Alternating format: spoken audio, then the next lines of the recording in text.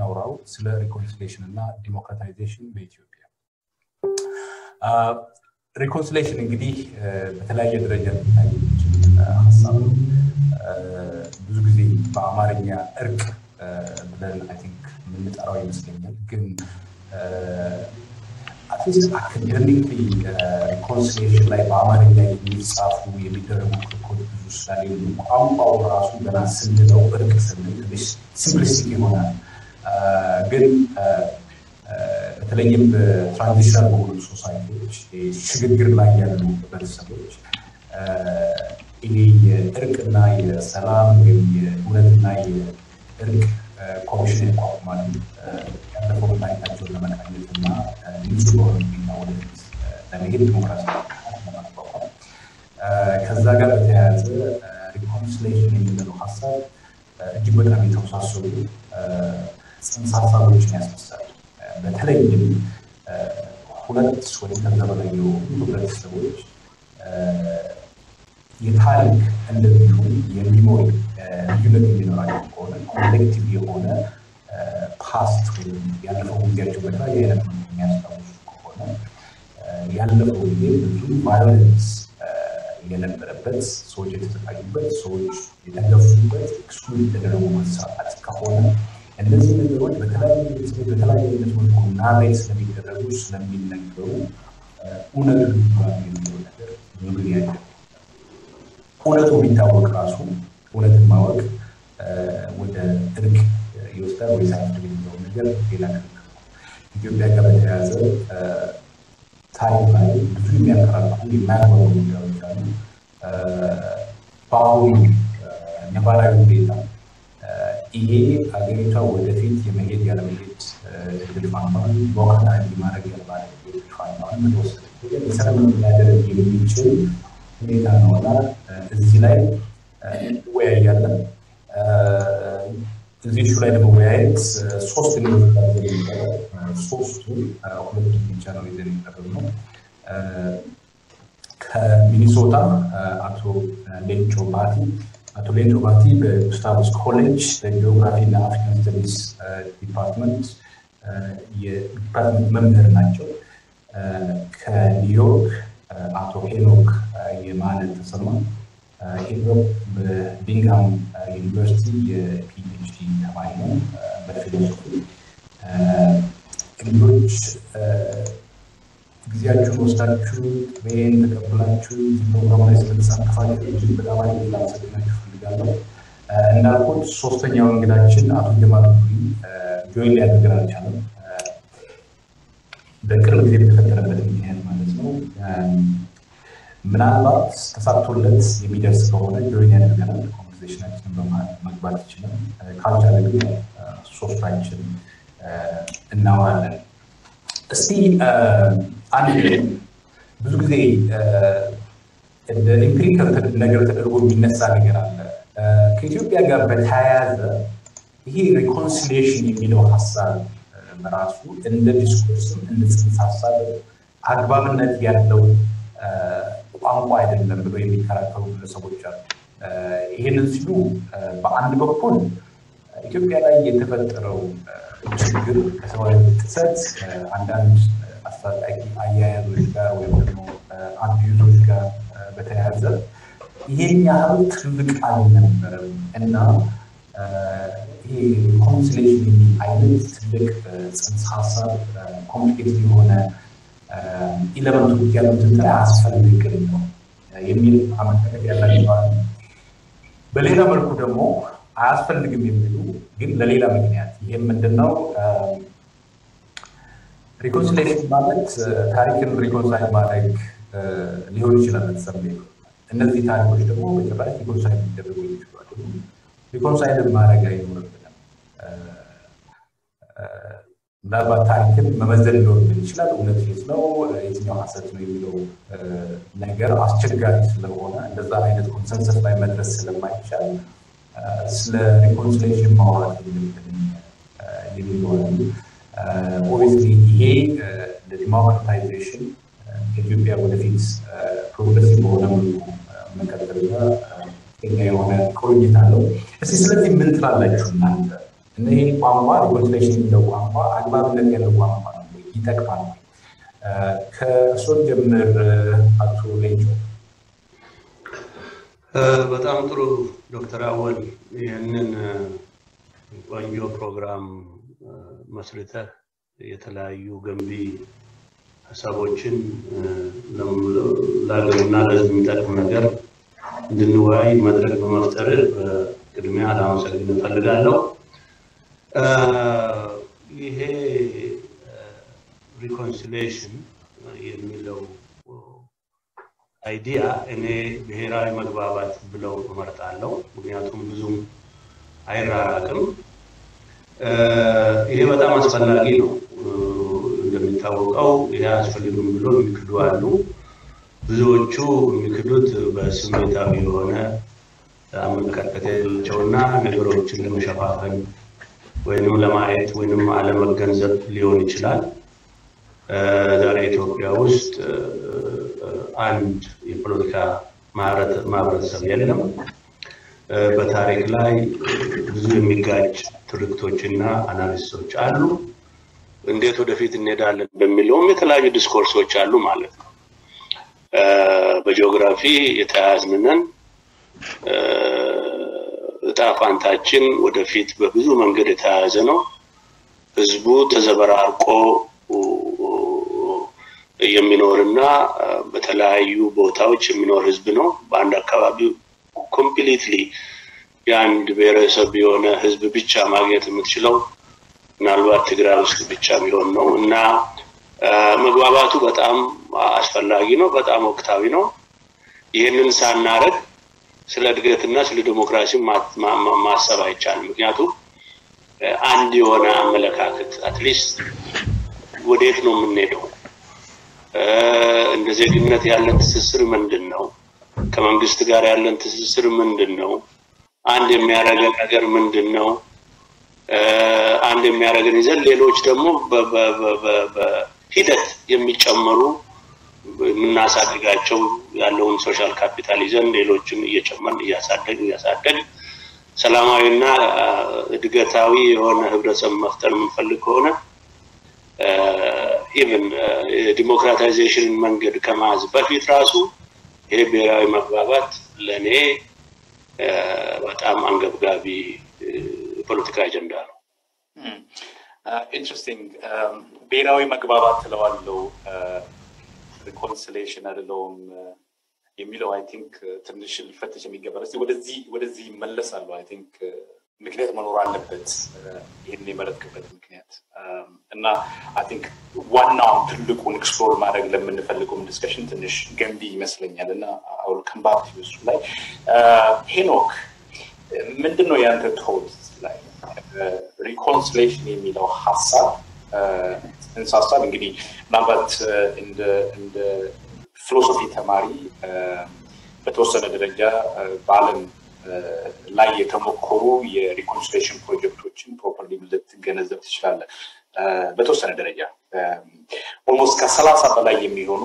to the reconciliation commissions ነበሩ ከ1990ዎቹ ወዲህ የተፈጠሩ ከዛ ውጪ ደግሞ reconciliation inquiries የሚባሉ ኮሚሽኖች አሉ to the reconciliation የተለየ አይነት ኮንተንት ያላቸው እስቲ ከኢትዮጵያ ጋር በተያያዘ ምንድነው ያንተ እይታ ቋንቋው አስፈላጊ ነው ዲስኮርሱ አስፈላጊ ነው ኢምፕሊኬሽኑ ምንድነው ይሄንን ነው አመሰግናለሁ አወል ስለ ግብዣና ስለዚህ ገንቢ ፕሮግራም በቅድሚያ reconciliation ቋንቋው ከሐሳቡ ከቋንቋው ጀምሮ በጣም አከራካሪ ነው አንደኛ reconciliation የሚለው እንግዲህ የቃላት እንደቃ ሊመስል ይችላል እንጂ እቺ የምትለው ከመጀመሪያ ያለችው ነገር የሚያሳየው የሆነ አሁን ካለው ችግር ያለበት ግንኙነት በፊት ችግር ያልነበረበት ግንኙነት እንዳለ ስለሚጠቁም አሁን ማምጣት እንሞክረው ድሮ የነበረው ችግር ያልነበረበት ግንኙነት ነው የሚል አንድምታ ስላለው conciliation ቢባል ይሻላል የሚል ትልቅ ክርክር አለ እንግዲህ ወደ ኢትዮጵያ ልናመጣው እንችላለን ቅድም የተከሰከው ነገር አለ ምንድነው ምናስታርቀው የሚለው ነገር ጥያቄ ያስነሳል እርቅ የሚለው በእኛ በአማርኛ የሆነ ጸብን የሚያሳይ አሉታዊ አንደምታ ስላለው ሰዎች በተለይ ደግሞ የሀገሪቷ እንደሚታሰበው አልተከፋፈለም በህዝቡ አልተከፋፈለም እንደሚታሰበው የህዝቡ አንድነት እና ስሜት አልተናጋም ብሎ የሚያስቡ ሰዎች ይሄን ሌላ ተጨማሪ ጉዳት ያደርሳል ከሚል ይመስለኛል ይሄን ነገር ብዙም የማያበረታቱት ግን አስፈላጊ ነው በኢትዮጵያ ተጨባጭ ሁኔታ በተለይ ካለፉት 40 ዓመታት አሁን ደግሞ ከ6 ዓመታት ወዲህ ምንም የማልክደው ነገር አለ የዘውግ ማንነት የዘውግ ብሔርተኝነት በየቦታው ገኖ ወጥቷል ሁሉም ሰው የፖለቲካ ተዋጽኦ ዲስኮርሱ በዘውግ የተቃኘ ነው ያ ደግሞ የዘውግ ብሔርተኝነት በየቦታው ያገነገነ ሲወጣ በማህበረሰቦች መካከል ልዩነት እንዳለ ያሳያል ስለዚህ ሪኮንሲሊየሽን መግባባት እንግዲህ ምን ላይ ነው እንግዲህ አቶሎንቾ ያራራዋል ያስባለው መግባባት የሚለው ሐሳብ እስካሁን ድረስ እንደተብራርቶ አላገኘም መግባባት ምንድነው ኮንሰንሰስ ለማለት ነው ምንድን ላይ ነው መግባባቱስ የሚፈጸመው እንዴት ነው አላማው ምንድነው የሚል ነገር አለ ግን ኢትዮጵያ ተጨባጭ ሁኔታ ላይ ስንመጣ ቢያንስ ስነልቦናዊ የሆኑ ልዩነቶች መቃቃሮች አሉ መጠራጠር አለ በተወሰነ ደረጃም የጠላትነት ስሜት ቢያንስ በልሂቃኑ መካከል አለ ተራውን ህዝብ ያን ያህል ነው ብዬ አላስብም ኢምፔሪካል የሆነ ማስረጃም ስለሌለ ስለሱ መናገር ያስቸግራል በጣም ግን የሚታሰበውን ያህል ላይሆን ይችላል ብዬ ተስፋ አደርጋለሁ በልሂቃኑ መካከል በተለይ በዘውግ ልሂቃን መካከል ምንም የማይካድ ልዩነት አለ በተለያዩ አመለካከቶች መካከል የጥላቻ ንግግር ሁሉ አለ እሱን መካድ አይችልም እሱ ደግሞ በማህበረሰቡ ላይ የሚፈጥረው ተጽዕኖ አለ እሱን መካድ አይችልም ይሄ ኤፒስተሚክ የሆነው ሪኮንሲሊየሽን ለምሳሌ ቀደማ ወላንተ ያነሳው አለ ታሪኮችን ይሄ ትርክቶችን ማስታረቅ በጣም ከባድ ነው እሱ ምናልባት ላይቻል ይችላል እንደገና ማቴሪያል ሪኮንሲሊየሽን ይባላል በቁሳቁስ ማን ነው ምንድነው የጎደለበት ምንድነው የተወሰደበት ማን ነው የወሰደው እሱም በጣም አስቸጋሪ ነው የሚመስለው ግን ይሄ የፈላስፎቹ ኢሞሽናል የሚባለውን አስፔክት ግን እሱ ላይ መስራት ይቻላል ስለሱ እንደዚህ አይነት ኢሞሽናል ሪኮንሲሊየሽን ስለሱ ማውራት ህዝቡ ተከፋፍሏል በቃ አደገኛ ሁኔታ ላይ ነው ያለው በሚል ብቻ አይደለም ቢያንስ በልሂቃኑ መካከል ያለው መከፋፈልና መጠራጠር መጥፎ ስሜት መካድ አይቻልም እሱን ስለዚህ እሱን ለማሻርና ወደፊት አንድ ላይ ቁጭ ብሎ የሀገሪቷን ዕጣ ፈንታ የህዝቡን ዕጣ ፈንታ ለመወሰን እንዲቻል ራሱ እንደዛ አይነት ኢሞሽናል ሪኮንሲሊየሽን ቢያንስ ያስፈልጋል ስለዚህ ቋንቋው ሐሳቡ ያስፈልጋል ብዬ ነው የማስበው already I think ያነሳችሁት ነጥቦች ውስጥ ብዙ የሌለፉ ነጥቦች I think ያነሳው ኮንሴሽን ሊሆን ይችላል ኮንሴሽን የሆነ ሁሉም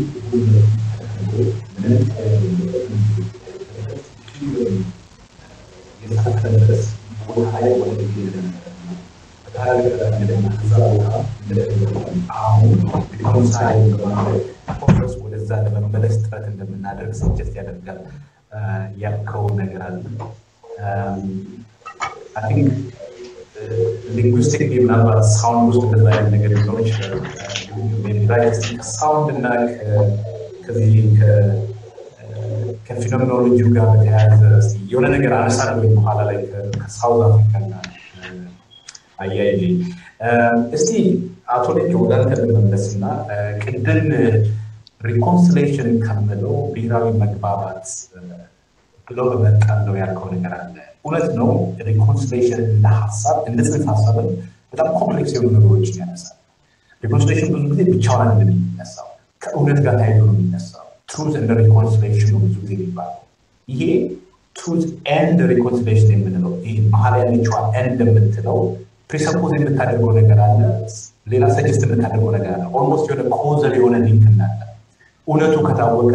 ሪኮንሲሊየሽን እንደሚኖር አይነት ነገር ሰጀስት ያደርጋልና ከዛ ጋር ተያይዞ እውነት ምንድነው በተለይ ከጭቆና ጋር ተያይዞ ሰዎች ያላቸው ናሬቲቭ ቱል አለ እንደገለጸ ከዛ ውጭ ደግሞ በመረጃ ሊደገፍ የሚችል የሚጻፍ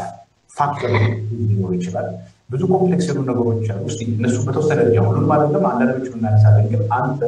ብሔራዊ መግባባት ብለው መርጣለው ያልክበት ምክንያት ምንድነው ጥሩ ጥያቄ ነው ይሄ ሪኮንሲሊየሽኑ እርቅ እዚህ ብሔራዊ መግባባት ውስጥ ሊካተት ይችላል የስኬል ጉዳይ ነው አሁን የትኛው ነው የሚበልጠው እውነት ነው ጠባለ ከተበላ ደግሞ ትልቁ ችግር ብሔራዊ መግባባት በአገር ዙሪያ በታሪክ ዙሪያና እንዴት መግባባት እንደሚቻል ትልቅ ምትርክ አለ በዚህ ፍትጊያ መካከል ለተወለዱት ቅራኔዎች ደግሞ የተለያየ ኢንጀስቲስ ወይንም የተለያየ ግፍ ተሰርቷል እና የኢትዮጵያ ፖለቲካል ቴንሽኑ is more of a national tension በስቴቱ አካባቢ የሚሽከረከር ቴንሽን ሳውዝ አፍሪካው ሁለቱም ነው አንድ በቀለም አካባቢ የሚሽከረከር ቴንሽን ነው ሁለተኛ ስቴቱ አካባቢ የሚሽከረከር ቴንሽን ነው ስኬሉን ስታይ የነሱ በጥቁርና በነጮች መካከል የነበረው ጀስቲስ ማሲቭ ነው ሂዩጅ ነው ቶታል ነው ቫሊዴት የሚያደርግ ነው ካቴጎሪካሊ የሚፈርጅ ነው ወይ ባንድ ጎን ኢትዮጵያ ውስጥ እንደዚህ ያለ ክሊር ከት የሆነ ግጭት ማስቀመጥ ይከብደኛል ለዚህ ነው ያለውን ግጭት ስታቲስቲክ የሆነ መንግስታዊ የሆነ ዲቤት እና ቲዮሬቲካል አንደርስታንዲንግ ፈጥረን ያንን የምናስተካክልበት መንገድ ላይ ብንቸገር ይሻላል የሚለው ነው ያለው የሥርዓት ግፎች አሉ እና ከተለያዩ ሰዎች ላይ ተፈጸሙ ግፎች አሉ የመሬት ነጠቃ አለ ኢኮኖሚ ነጠቃ አለ የባህል ጭቆና አለ የቋንቋ ጭቆና አለ ግማሾቹ መልስ ያገኙ ነው ግማሾቹ መልስ አላገኙ ግን እስካሁን መልስ ያላገኙ the nature of the Ethiopian state ይሄ ሀገር የማን ነው እቺ ስቴት ማንን ነበር የምትመስለው አሁን ማንን ነው የምትመስለው አሁን ያለው ደግሞ ኩኩርና ያለው ናሽናል ኮንቴስቴሽን ወደፊት እቺ ነገር ምን እንድትመስል ስለሚፈልግ ነው ወይንስ ደግሞ ሁሉንም የሚያግባባ ኒውትራል የሆነ ስቴቱ ለማንኛውም ኤትኒክ ኮንትሮል ውጪ በሆነ መንገድ አድርገን ሁላችንም ከስቴቱ ጋር አሶሺየት የምናደርግበት አንድ ሲንግል ክራይቴሪያ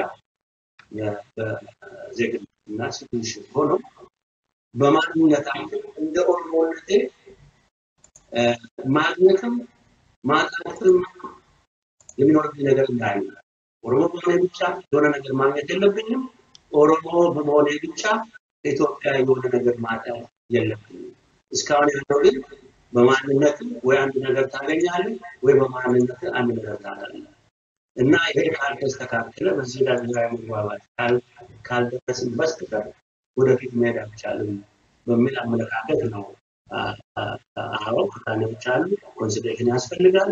ግን እዚህ ብሔራዊ መግባባት ውስጥ ኦሮሞ ካለች ይቻላል እሱ ሞር ኦፍ ዘ ፕሮሰስ ነው ያሉ ቅራኔዎች አብዛኞቹ በስርዓቱ የወለዳቸውና ስርዓቱ ኮንሰፕት ነው ህዝብ ማቀራረብ ይቻላል ሌቱ ማቀራረብ ይቻላል ካሪኩለም ማቀራረብ ይቻላል ግን as the end of the day ሁሉ ነገር ጋራንቲ የሚያደርገውና ቅራኔ ኢትዮጵያ ቅራኔ የተፈጠረው በኢትዮጵያ ስቴት አካባቢ ነው የተፈጠረው ይሄ ሁሉ ጦርነት ስቴቱን ይዞ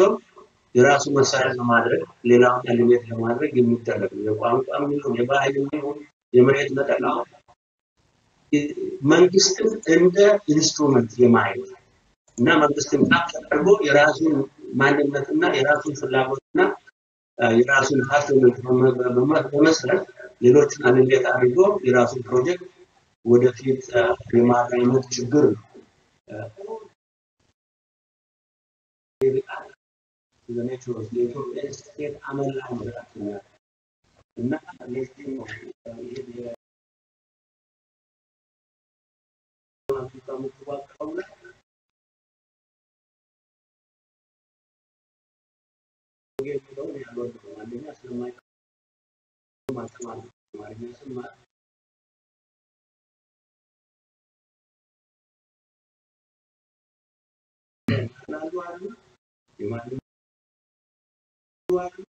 እና የራስ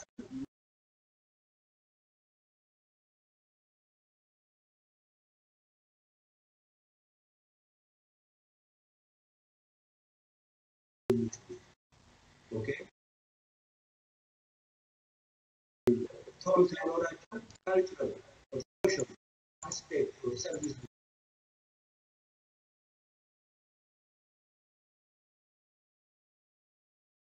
ኢንስትሩመንታላይዝ ነው የሚደረገው ለምንድን ነው ኢንስትሩመንታላይዝ የሚደረገው ስቴቱን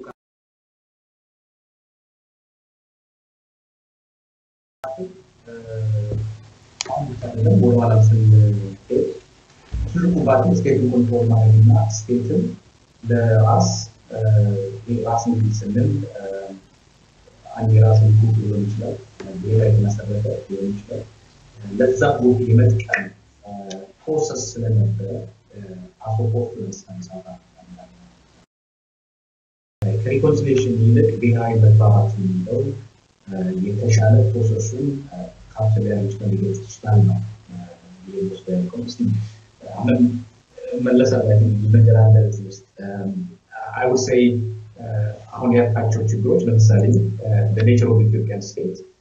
Ethiopia state ምንድነች የማንነት እንደተፈጠረችው መገለጫዋ ምንድነው የሚሉ ጥያቄዎች ከሚያከራክሩ ጥያቄዎች አንዱ ነው ስለ ብሔራዊ መግባባት ስናወራ የመነጋገሪያው ቶፒክ መሆን ካለባቸው ነገሮች አንዱ ይሄ ነው ያልከው ነገር አለ ይሄ ታዲያ ኮንሲሌሽን ጉዳይ አይደለም የሚሆነው ይችላል በተለይም ስለዚህ ጉዳይ ስታወራ ሪሊ ስለ ሼር ሂስትሪ ስለ ሜሞሪ ወጣወራ ነገር ወደዚህ መጣለው ሄኖክ አቶ ለፒያሮን ሰምታል ማንሳት እንፈልገው እዚህ ጋር አንተ ያተከታለ እንፈልገው የኢትዮጵያ ስቴት ሙሉነቷ አይደንቲቲዋም ግልጽ አይደለም የማነች ለማንስ ቆም የነበረው የሚለው ነገር ግልጽ አይደለም እነዚህ ነገሮች የብሔራዊ መግባባቱ ዋና ፎከስ ወይም ፎካል ፖይንት መሆን አለበት ያሳለ ሌላም የሚያነሳቸው ነጥቦች አሉ እዚህ ላይ ምንድነው ያንተ ሪአክሽን ወደ ትርክቶች ግጭት ነው የምንሄደው ማለት ነው መሰረታዊ የኢትዮጵያ ፖለቲካ ችግር ተብሎ ሊወሰድ የሚችለው የተለያዩ የፖለቲካ ኃይሎች የኢትዮጵያን ታሪክና የስቴቱን የሀገረ መንግስቱን ባህሪ የሚረዱበት መንገድ ነው እንግዲህ ሶስት አይነት ትርክቶች አሉ በተደጋጋሚ የሚነሱ አንደኛው እንግዲህ አሁን በህይወት መኖሩን እርግጠኛ አይደለም ግን ሊኖር ይችላል ለምሳሌ አንድ ሀገር አንድ ህዝብ አንድ ቋንቋ የሚል ትርክት አለ የሚሉ ሰዎች መኖር ያለው ግን አንድ የኢትዮጵያን ታሪክ የሚረዳበት የኢትዮጵያ ህዝብ አንድ ነው አብሮ የኖረና ኢትዮጵያ ተጋባ እዚህ በቋንቋ በዘውግ መከፋፈል የለበትም አንድ አይነት አመለካከት መኖር አለበት ካሪኬቸር ነው የሚመስለኝ ግን እንደዛ አይነት ትርክት አለ ተብሎ ይታሰባል ሁለተኛው በጣም በሰፊው በጣም በአጠቃላይ ነው በየአመለካከቶች መካከል ስፔክትረም አለና አጠቃላይ የሆነውን ይወክላል ብዬ ማስበው ነው ሌላኛው የኢትዮጵያ ስቴት እንደ ጨቋኝ ሀገረ መንግስት ኤምፓየር የሚመለከት የኢትዮጵያ ስቴት ከሰሜን ከአቢሲኒያውያን ተነስተው ወደ ደቡብ መጥተው ያሉ የተለያዩ ማህበረሰቦችን በኃይል ጨፍልቀው መሬታቸውን ማንነታቸውን ቀምተው ቀጥቅጠው ገዝተው ባሪያ አድርጓቸዋል ስለዚህ ይሄን መቋቋም አንችልም ከቻለን ሀገሩን ሰብረን ወጥተን መውጣት አለብን የቀኝ ግዛት ናሬቲቭ የሚባለው እሱ በደንብ አለ ይመስለኛል ምናልባት ከዛ መለስ ያሉ ብዙ አመለካከቶች አሉ ሌላኛው ምናልባት እንግዲህ የዶናልድ ሌቪን አመለካከት ካለው ትርክት የሚባለው ነው በኢትዮጵያ ማህበረሰቦች ኢትዮጵያውያን በጋራ የመሰረቱት አገር ነው አገሩ ሁሉም ቋንቋ ባህል ተወራርሷል በፍቅርም በጣም ኖሯል እንደማንኛውም ሀገር በዚህ ሁኔታ ውስጥ ያለፈ ህዝብ እያንዳንዱ ማህበረሰብ ከሌላው በተወሰነ መጠን የወረሰው ነገር አለና አንድ ራሱን ችሎ እኔ ይሄ እዚህ ማህበረሰብ አባል ነኝ እኔ ለብቻዬ ይሄ ነኝ ኦሮሞ ነኝ አማራ ነኝ ትግሬ ነኝ ብሎ በእርግጠኝነት መናገር የሚችል ሰው የለም ስለዚህ ይሄንን ግምት ውስጥ አስገብቶ ያሉት ልዩነቶች አቻችለው አገሪቷን በዚህ አይነት መንገድ ማዋቀር የተሻለ ነው የሚሉ ሰዎች ይሄ እንግዲህ በጣም በደፈናው ይሄ አንድ ማለት የምችለው ነገር ኢትዮጵያዊነት የሚባለው ነገር ኢትዮጵያዊነት ምንድነው የሚለው ጥያቄ ላይ ክርክሩ መኖሩ በጣም ጥሩ ነው ጠቃሚ ነው ያስባል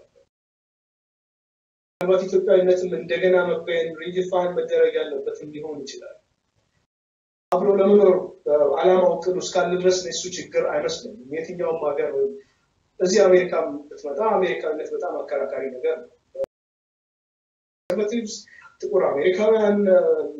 ላቲኖች ነጮች የደቡብ ነጮች አሜሪካውያን በጣም የተለያየ ነው ስለዚህ ኢትዮጵያ ሲመጣ አዲስ የሚሆንበት ነገር ያለ አይመስለኝም እንኳን እንደዛ አይነት የተወሳሰበ ታሪክ ያለው ሰዎች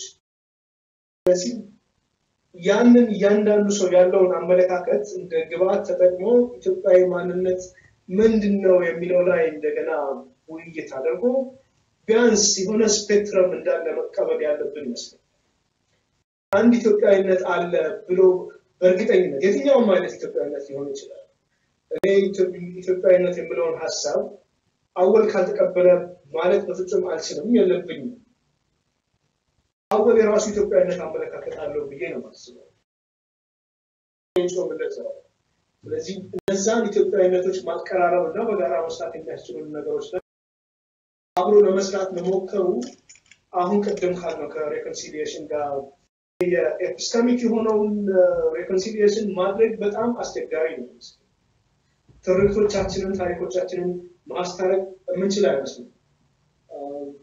በታሪካዊ ሀቅና ማስረጃ ላይ የተመሰረተ ማረጋገጫ የፈለገው ሰው ሊያመጣ ይችላል ግን በዛ ላይ የተመሰረተ አይደለም ልዩነቱ በጣም ብዙ ነገሮች አሉት የኢንተርፕሪቴሽን ጉዳዮች አሉ ከማንነታችን ጋር የተያያዙ ነገሮች አሉና ከጀምሪክ ዘመቻ በፊትና በኋላ ያለው ልዩነት ራሱ በጣም ብዙ ልዩነት ነው ያንዳንዱ ሰው የራሱ ሆነ ትክክለኛ አመለካከት ቢያንስ የተወሰነ ደረጃ አለው ቢኖረው ይችላል እነሱ ላይ ጊዜ ማጥፋት ምናልባት እንደሆነ ሰጋለው አንዳንድ ጊዜ አይጠቅሙም ማለት አይደለም መነጋገሩ ጥሩ ነው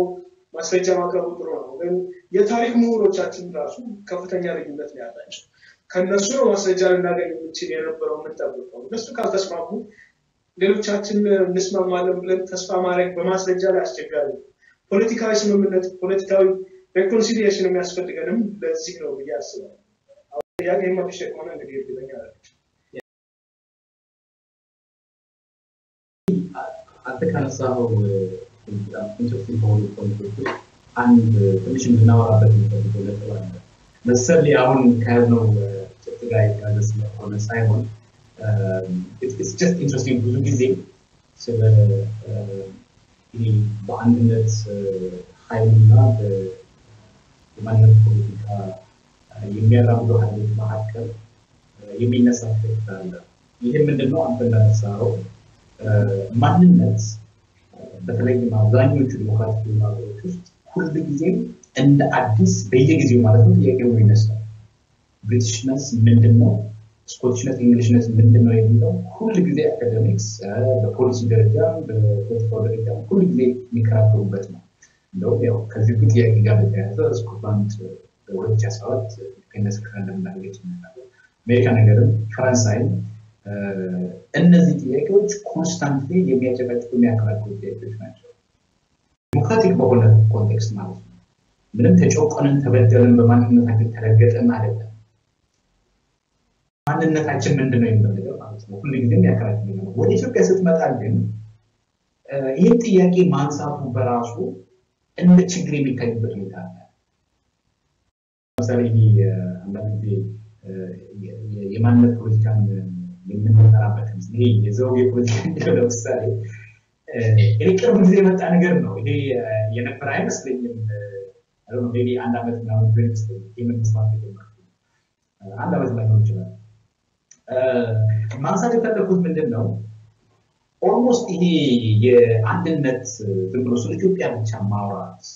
ሌሎች አንድ አይደንቲቲዎች ነው ችግር እንዳለባቸውና ሰማት ሞራሊ ኢንፌሪየር እንደሆነ ኤቲክሊ ሪሌቫንት የሆነ አይነት ካቴጎሪ እንደሆነ ማውራት እንዳለበት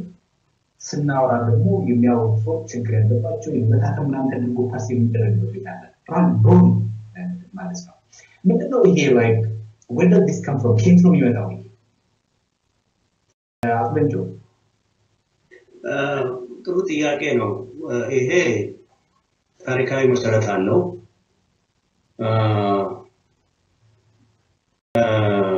አገሮች በተለያዩ ሁኔታ ነው የሚፈጠሩት ብዙዎች እንኳን ተመሳሳይ በሆነ ሁኔታ ቢፈጠሩም ተፈጥረው የተለያየ ሂደት ውስጥ ነው የሚያልፉት መንግስት እንደ ሌሎቹ መንግስታት ጉልበት የተፈጠረ ሀገር ነው አሸናፊና ተሸናፊ የነበረበት ሂደት ነው አሸናፊ ቡድን ሲያሸንፍና ሲቆጣጠር ያቺ ሀገር ምን መምሰል እንዳለባት በራሱ ምስል ቀርጾ የራሱን ፕሮጀክት አስቀምጦ ናሽናል ፎርሜሽን ወይም ስቴት ቢልዲንግ ፕሮጀክት የምንለው የነበረው እንኳን ጀምር ኦብቪየስ ነው ኢትዮጵያ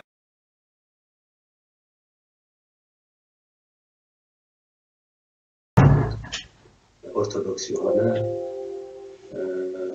ታሙ በሁለት ክርስቲያን የሚሆንበት የኮሎ ጀምሮ እናውቀው ነው ኦሮሞ ከዋቄ ፈታ በሁለት ክርስቲያን የሚሆንበት አልፎ አልፎም እስላም የሆኑ በሁለት ክርስቲያን የሚሆንበት ከነም ቤተሰቦች ተነስቼ መናገር የምትለው ነገር ማወቅ ነገር ስለሆነ እና ይሄ ፕሮጀክት ነው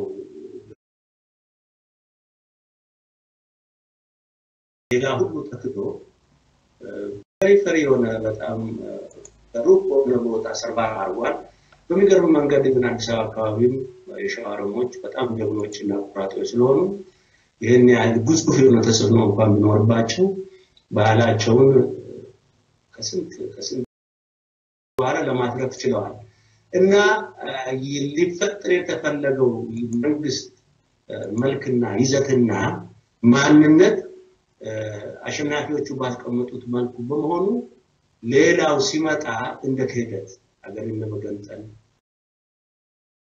የለም ፕሮጀክት አምጥቶ ህዝብን እንደወጥ ነው የተወሰደው ማለት ነው እና ቤቱ ሲፈነዳ ባለው ሁኔታ ኢትዮጵያ ተማሪዎች ማህበር ውስጥም በነበረው እንቅስቃሴ ያለመ ሁኔታ በተለይ ናሽናል ፖዚሽን እና ሌኒን ስታሊን ነማኦ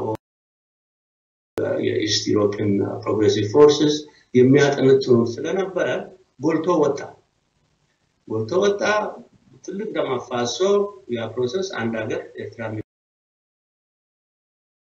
ሌሎች የቀሩት ደግሞ ማንነትን ተቀብለን አዲስ ኢትዮጵያን እናዋቅራለን በሚል መግባባት ጉዞውን ጀመርን ሳድር ልክ እንደበፊቱ በአፍ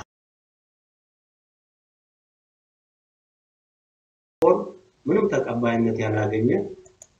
ያንድ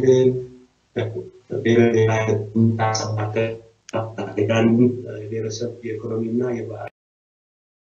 ከፍላጎት እንድታሟላ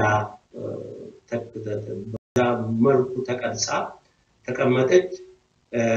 እና ዛው ያም ችግሩን አልፈታም እንደውም አሁን ችግሩ ያ ያለ ችግር ነው ማለት ነው የማንነት ችግር እና የሚነሳው ከዚህ ነው ብዙ የአፍሪካ ሀገሮች አሁን ለምሳሌ መልታ ኤትኒክ መልታ ናሽናሎች ናቸው ግን ምንም እንኳን የፖለቲካ አለመግባባትና የፖለቲካ ችግር ቢኖራቸው በአገር ማንነትና የዛ አገር አካል በመሆን ብዙ ጥያቄ ያነሱ አሁን ኬንያን ብታው አሁን ትልቅ ተደርጎ ኤሌክሽኑ ላይ ትልቅ ችግር አለ እና ኤሌክሽኑ ያልተደሰት ኬንያ አይደለም እያሉ አይደለም ይሄ ነገር የሚስተካከልበት ሁኔታ እየፈለጉ ነው ማለት ነው እና ችግር አለ እና ኢትዮጵያ ውስጥ ደግሞ ይሄ ነገር ልባታ አለ ለዚህ ነው ብሔራዊ መግባባት ምንውና ይሄ ብሔራዊ መግባባት ነው ምን አይነት ኮንስቲቱሽን ያስፈልጋል ኮንስቲቱሽን ላይ መግባባት ያስፈልጋል አገሪቷ እንዴት ነው የምትዋቀረው ይሄ መግባባት ያስፈልጋል የተዛባን ታሪክ ማቀራረብ እዚህ ላይ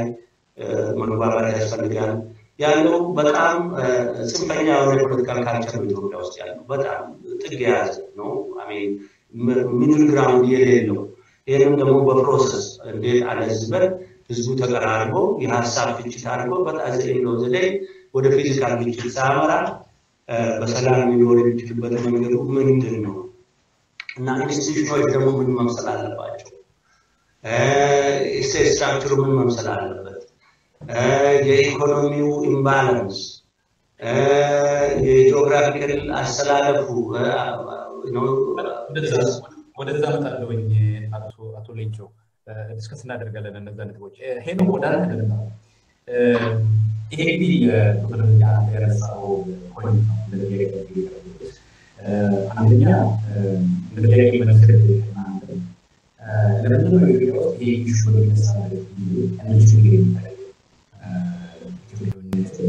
እንደ አንድ የማንነት አካል ጥያቄ ውስጥ ማስገባት ለምን ኦልሞስት አንዳንድ የፖለቲካ ኃይሎች ጋር እንደ ወንጀል የሚታይበት ሁኔታ አለ ወይም ደግሞ ኦልሞስት ሞራሊ ኮንደምነብል የሆነ አይነት አጽያፍ አይነት ተደርጎ የሚታይበት ሁኔታ አለ ምንድነው እስቲ ኢንጂነሪንግ ምንድነው አመጣጡ ምንድነው ምንድነው የሚያሳየውን ዘሬ ፍለታ በሁለተኛ ደረጃ ቅድም ካነሳቸው ነጥቦች አሉ አንዳንዱ ግሩፕ ኢትዮጵያን እንደ ሀገር ኢምፓየር ነች የሚል እይታ ነው ያለው ነጥብ አለ what do you think አንተ ራስ ኢትዮጵያ ኢምፓየር ነበረች እስቲ ሁለቱ ላይ ያንተ ሪፍሌክሽንስ ማለት ከዛ ሁለተኛው ጥያቄ ትንሽ ቅንነት የጎደለው ነው አሁን ዋይ ሁለተኛው ጥያቄ እንግዲህ ችግር ውስጥ ልታስገባኝ ነው ማለት ነው እሺ ለማንኛውም ከመጀመሪያው ጥያቄ ልነሳ እንዴት ነው ይሄ አመለካከት የመጣው የኢትዮጵያዊነትን ራሱን መጠየቅ ማንነቱን መጠየቅ ራሱ ለምንድን ነው እንደ ወንጀል የሚታየው የሚለው ነው የተወሳሰበ ጥያቄ ነው ግን ያ ከሀገሩ መሰራረት ጋር የተያያዘ ይመስለኛል በመጀመሪያ አንዱ ትልቅ ችግር የኢትዮጵያ ስቴት መቼ ጀመረ መቼ ተመሰረተ የሚለው ላይ የጊዜ አወሳሰናችን ላይ ሌላ ችግር ለምሳሌ አቶ ሌንጮ አነሳው ነገር አለ እንግዲህ ኢትዮጵያ ተመሰረተችው ያንዴ ነው ማለቱ አይመስለኝም እርግጠኛ አይደለሁም ሊያብራራው ይችላል እንደዛ ያለ ከሆነ ከ19ኛው ክፍለ ዘመን መጨረሻ ጀምሮ ከዛ በኋላ ባለው ጊዜ ነው አሁን ያለው ኢትዮጵያ ስቴት የተመሰረተው የሚል ዘመናዊ ኢትዮጵያ ስቴት የተመሰረተው የሚል ጠንካራ አመለካከት አለ በተወሰነ ደረጃ ትክክል ሊሆን ይችላል እሱ ግን ስቴቱ በማህበረሰቦች መካከል የነበረው ግንኙነት ከዛ በጣም ያለፈ ነው እና የማንነት ጥያቄ የሚነሳው ከ19ኛው ክፍለ ዘመን መጨረሻ በኋላ ብቻ ተደርጎ መታየት ያለበት አይመስልም ከዛ በፊትም እንግዲህ የነበሩትን አሁን ታሪክ ውስጥ ዝርዝሮች መግባት የሚያስፈልግ አይመስለኝም አስፈለገ እንነጋገር ይችላል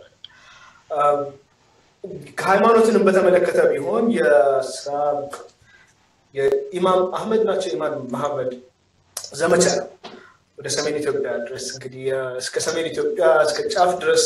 የደረሰ ዘመቻ ነበርና እኔ እንግዲህ ተወልጄ ያደግኩት ደሴ ነው ቤተሰቦቼ ካህናት ናቸው እና የሆነ ስሜት አለ ለምሳሌ እስልምናን በተመለከተ ከዛ ጋር 16ኛው ክፍለ ዘመን ጋር የተያያዘ የተቆራኘ አሁን ድረስ የሆነ ጋራ ላይ ወይ የሆነ ቦታ ላይ ትልቅ ቋጥኝ ያሳዩና ግራኝ መሐመድ የወረወረው ድንጋይ ነው የሚል ነገር ትሰማለህ እንደዛ አይነት ነገር ስለዚህ በሰሜን ኢትዮጵያ ማህበረሰብ ስነ ልቦና ውስጥ ከዛ ከ16ኛው እና ከ15ኛው ክፍለ ዘመን ጀምሮ የነበሩ የማህበረሰብ እንቅስቃሴዎች ወደ ሰሜን ኢትዮጵያ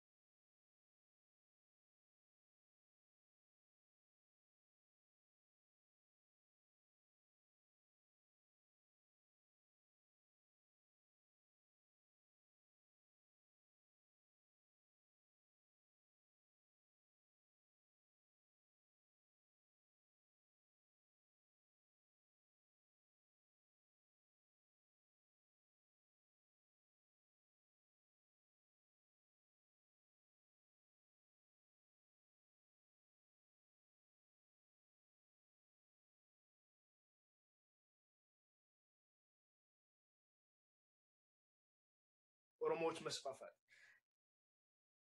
ሴቱን አንድ ለማድረግ እና ጠብቆ ለማቆየት እንዳንድ አማራጭ የተወሰደው ኢትዮጵያዊነት የሚባል አንድ ጽንሰ ሀሳብ ከሃይማኖት ጋር የተያያዘ ከክብረ ነገስት ጋር የተያያዘ ጠንካራ አመለካከት ከሰሜን ኢትዮጵያ ጀምሮ ከ11ኛው ክፍለ ዘመን ጀምሮ የመጣ የዛ ከፍተኛ ተጽዕኖ አለበት እና ያ ኢትዮጵያዊነት ሃይማኖታዊ ይዘትም አሁን ድረስ አንዳንድ ምሁራን ሳይቀሩ ያንን ነገር በጣም በፍቅርና በአክብሮት ሲንከባከቡት ይታያል እና ያኛው ኢትዮጵያዊነት አሁን ይሄን ነው ሁሉም የኢትዮጵያ ብሔርተኛ ወይም የአንድነት ወገን ይሄኛው ኢትዮጵያዊነት ያራምዳል ማለት አይደለም ግን ተጽዕኖ አለ የሚካድ ነገር አለ በኢትዮጵያ ለመቤታችን ድንግል ማርያም በአስራት የተሰጠች ነች የሚል ቀኖና አለ ለምሳሌ ኢትዮጵያ ኦርቶዶክስ ቤተክርስቲያን ያን እንደዛ አይነት ነገር እየሰማሁ ነው ያለው ያ በራሱ መጥፎ ላይሆን ይችላል ግን እንደዚህ አይነት ከማንነት ከስብዕና ከስነ ልቦና ጋር የተሳሰረ የፖለቲካና ሃይማኖታዊ ማንነት ሲኖር አንተ መተህ አንድ አወል የሚባል ኦሮሞ መጥቶ ያን ኢትዮጵያዊነት ሲጠይቅ የሚፈጥረው ችግር ግልጽ ሊሆን ይችላል ግን እሱ አይደለም አሁን ትልቁ ችግር የሚመስለኝ አሁን ያለው ነገር በአጠቃላይ ስናየው ላለፉት 40 ዓመታት በተለይ ከተማሪዎች እንቅስቃሴ በኋላ የኢትዮጵያን ማንነት የተጠየቀበት መንገድ ኢትዮጵያ ማንነት የተቀረጸበት መንገድ በጣም አደገኛ መንገድ ነው የተሰራው ልክ እንደ ኢትዮጵያዊነት የሆነ አውሬ ተደርጎ የተሳለበት ሁኔታ ከዛ በኋላ ከተማሪዎች እንቅስቃሴ ወጥተው የኢትዮጵያ ስቴት ላይ ጥያቄ ያነሱ ወገኖች ኢትዮጵያ መፍረስ አለባት አይነት አዝማሚያ የነበራቸው ናቸው ከዚህ ማህበረሰብ ማህበር መውጣት አለብን ይሄ አደገኛ ጨቋኝ አፋኝ ማንነትን የሚያጠፋ ቅኝ ገዢ ስቴት ነው መውጣት አለብን ከዛ በኋላ ደግሞ በዚህ ሊቆም ጥሩ ነበር ይዘን እንወጣለን የሚሉት ነገር ደግሞ በጣም ሌላ ጭቅጭቅ የሚፈጥር ነገር ነው ይሄ ስትጨምርበት እኔ አሁን እንደዚህ አይነት እኔ ራሴ እንግዲህ አሁን እንደዚህ አይነት ነገር አንድ ሰው ቢለኝ ይሄ ሰው ስጋት ይፈጠርብኛል የአንድነቱ ወገን ህመምና ቁስል ያለማዳመጥ ነገር አለ እንጂ በራሱ ጥያቄው የኢትዮጵያ ስቴት ምንድነው መጠየቅ አለበት የተለያዩ ማህበረሰቦች እንዴት ነው የኖሩት ምን አይነት ማህበራዊና ፖለቲካዊ ፍትህና ኢፍትህ ነበር እሱ ላይ ቁጭ ብለን እንነጋገርና አገሩን እንዴት እንደገና እናዋቅረው አብረን በሰላም እንኖር የሚለው ጥያቄ እኔ በጣም ጤነኛና አስፈላጊ ጥያቄ ነው የሚመስለኝ በዚህ ማንም ሰው መደንገጥ ያለበት አይመስለኝም ያጠያየቁ ሁኔታ ነው እንግዲህ አይ በቃ እኔ የተለየ ጥቅም አለኝ መብት አለኝ እዚህ ሀገር ላይ አገሩን ሰብሬ እወጣለሁ የሚል ዛቻና ማስፈራሪያ ኃላፊነት የጎደለው ማስፈራሪያ ስትሰማ ይሄኛው ለዘብተኛው ወገንም ላይ የሚፈጥረው ከፍተኛ ሆነ ጥላቻ ቅሬታና መደናገጥ አለ ስለዚህ ምላሹም ተመሳሳይ ነው የሚሆነው ለማጠቃለል የኢትዮጵያ ስቴት እንግዲህ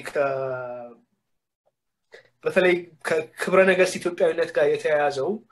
እስከ አፄ ኃይለ ሥላሴ አስተዳደር ጋር የነበረው ኢትዮጵያዊነት ማንነት አሁንም ሪቨርበሬሽኑ ያለ ይመስለኛል በብዙዎች ዘንድ ያ ደግሞ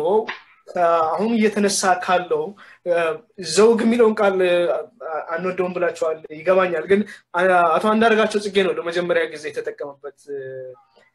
ነፃነትን የማያውቅ ነፃዎች የሚለው መጽሐፉ ላይ እና ብሔር የሚለው ቃል ትክክል አይመስለኝም ለኔ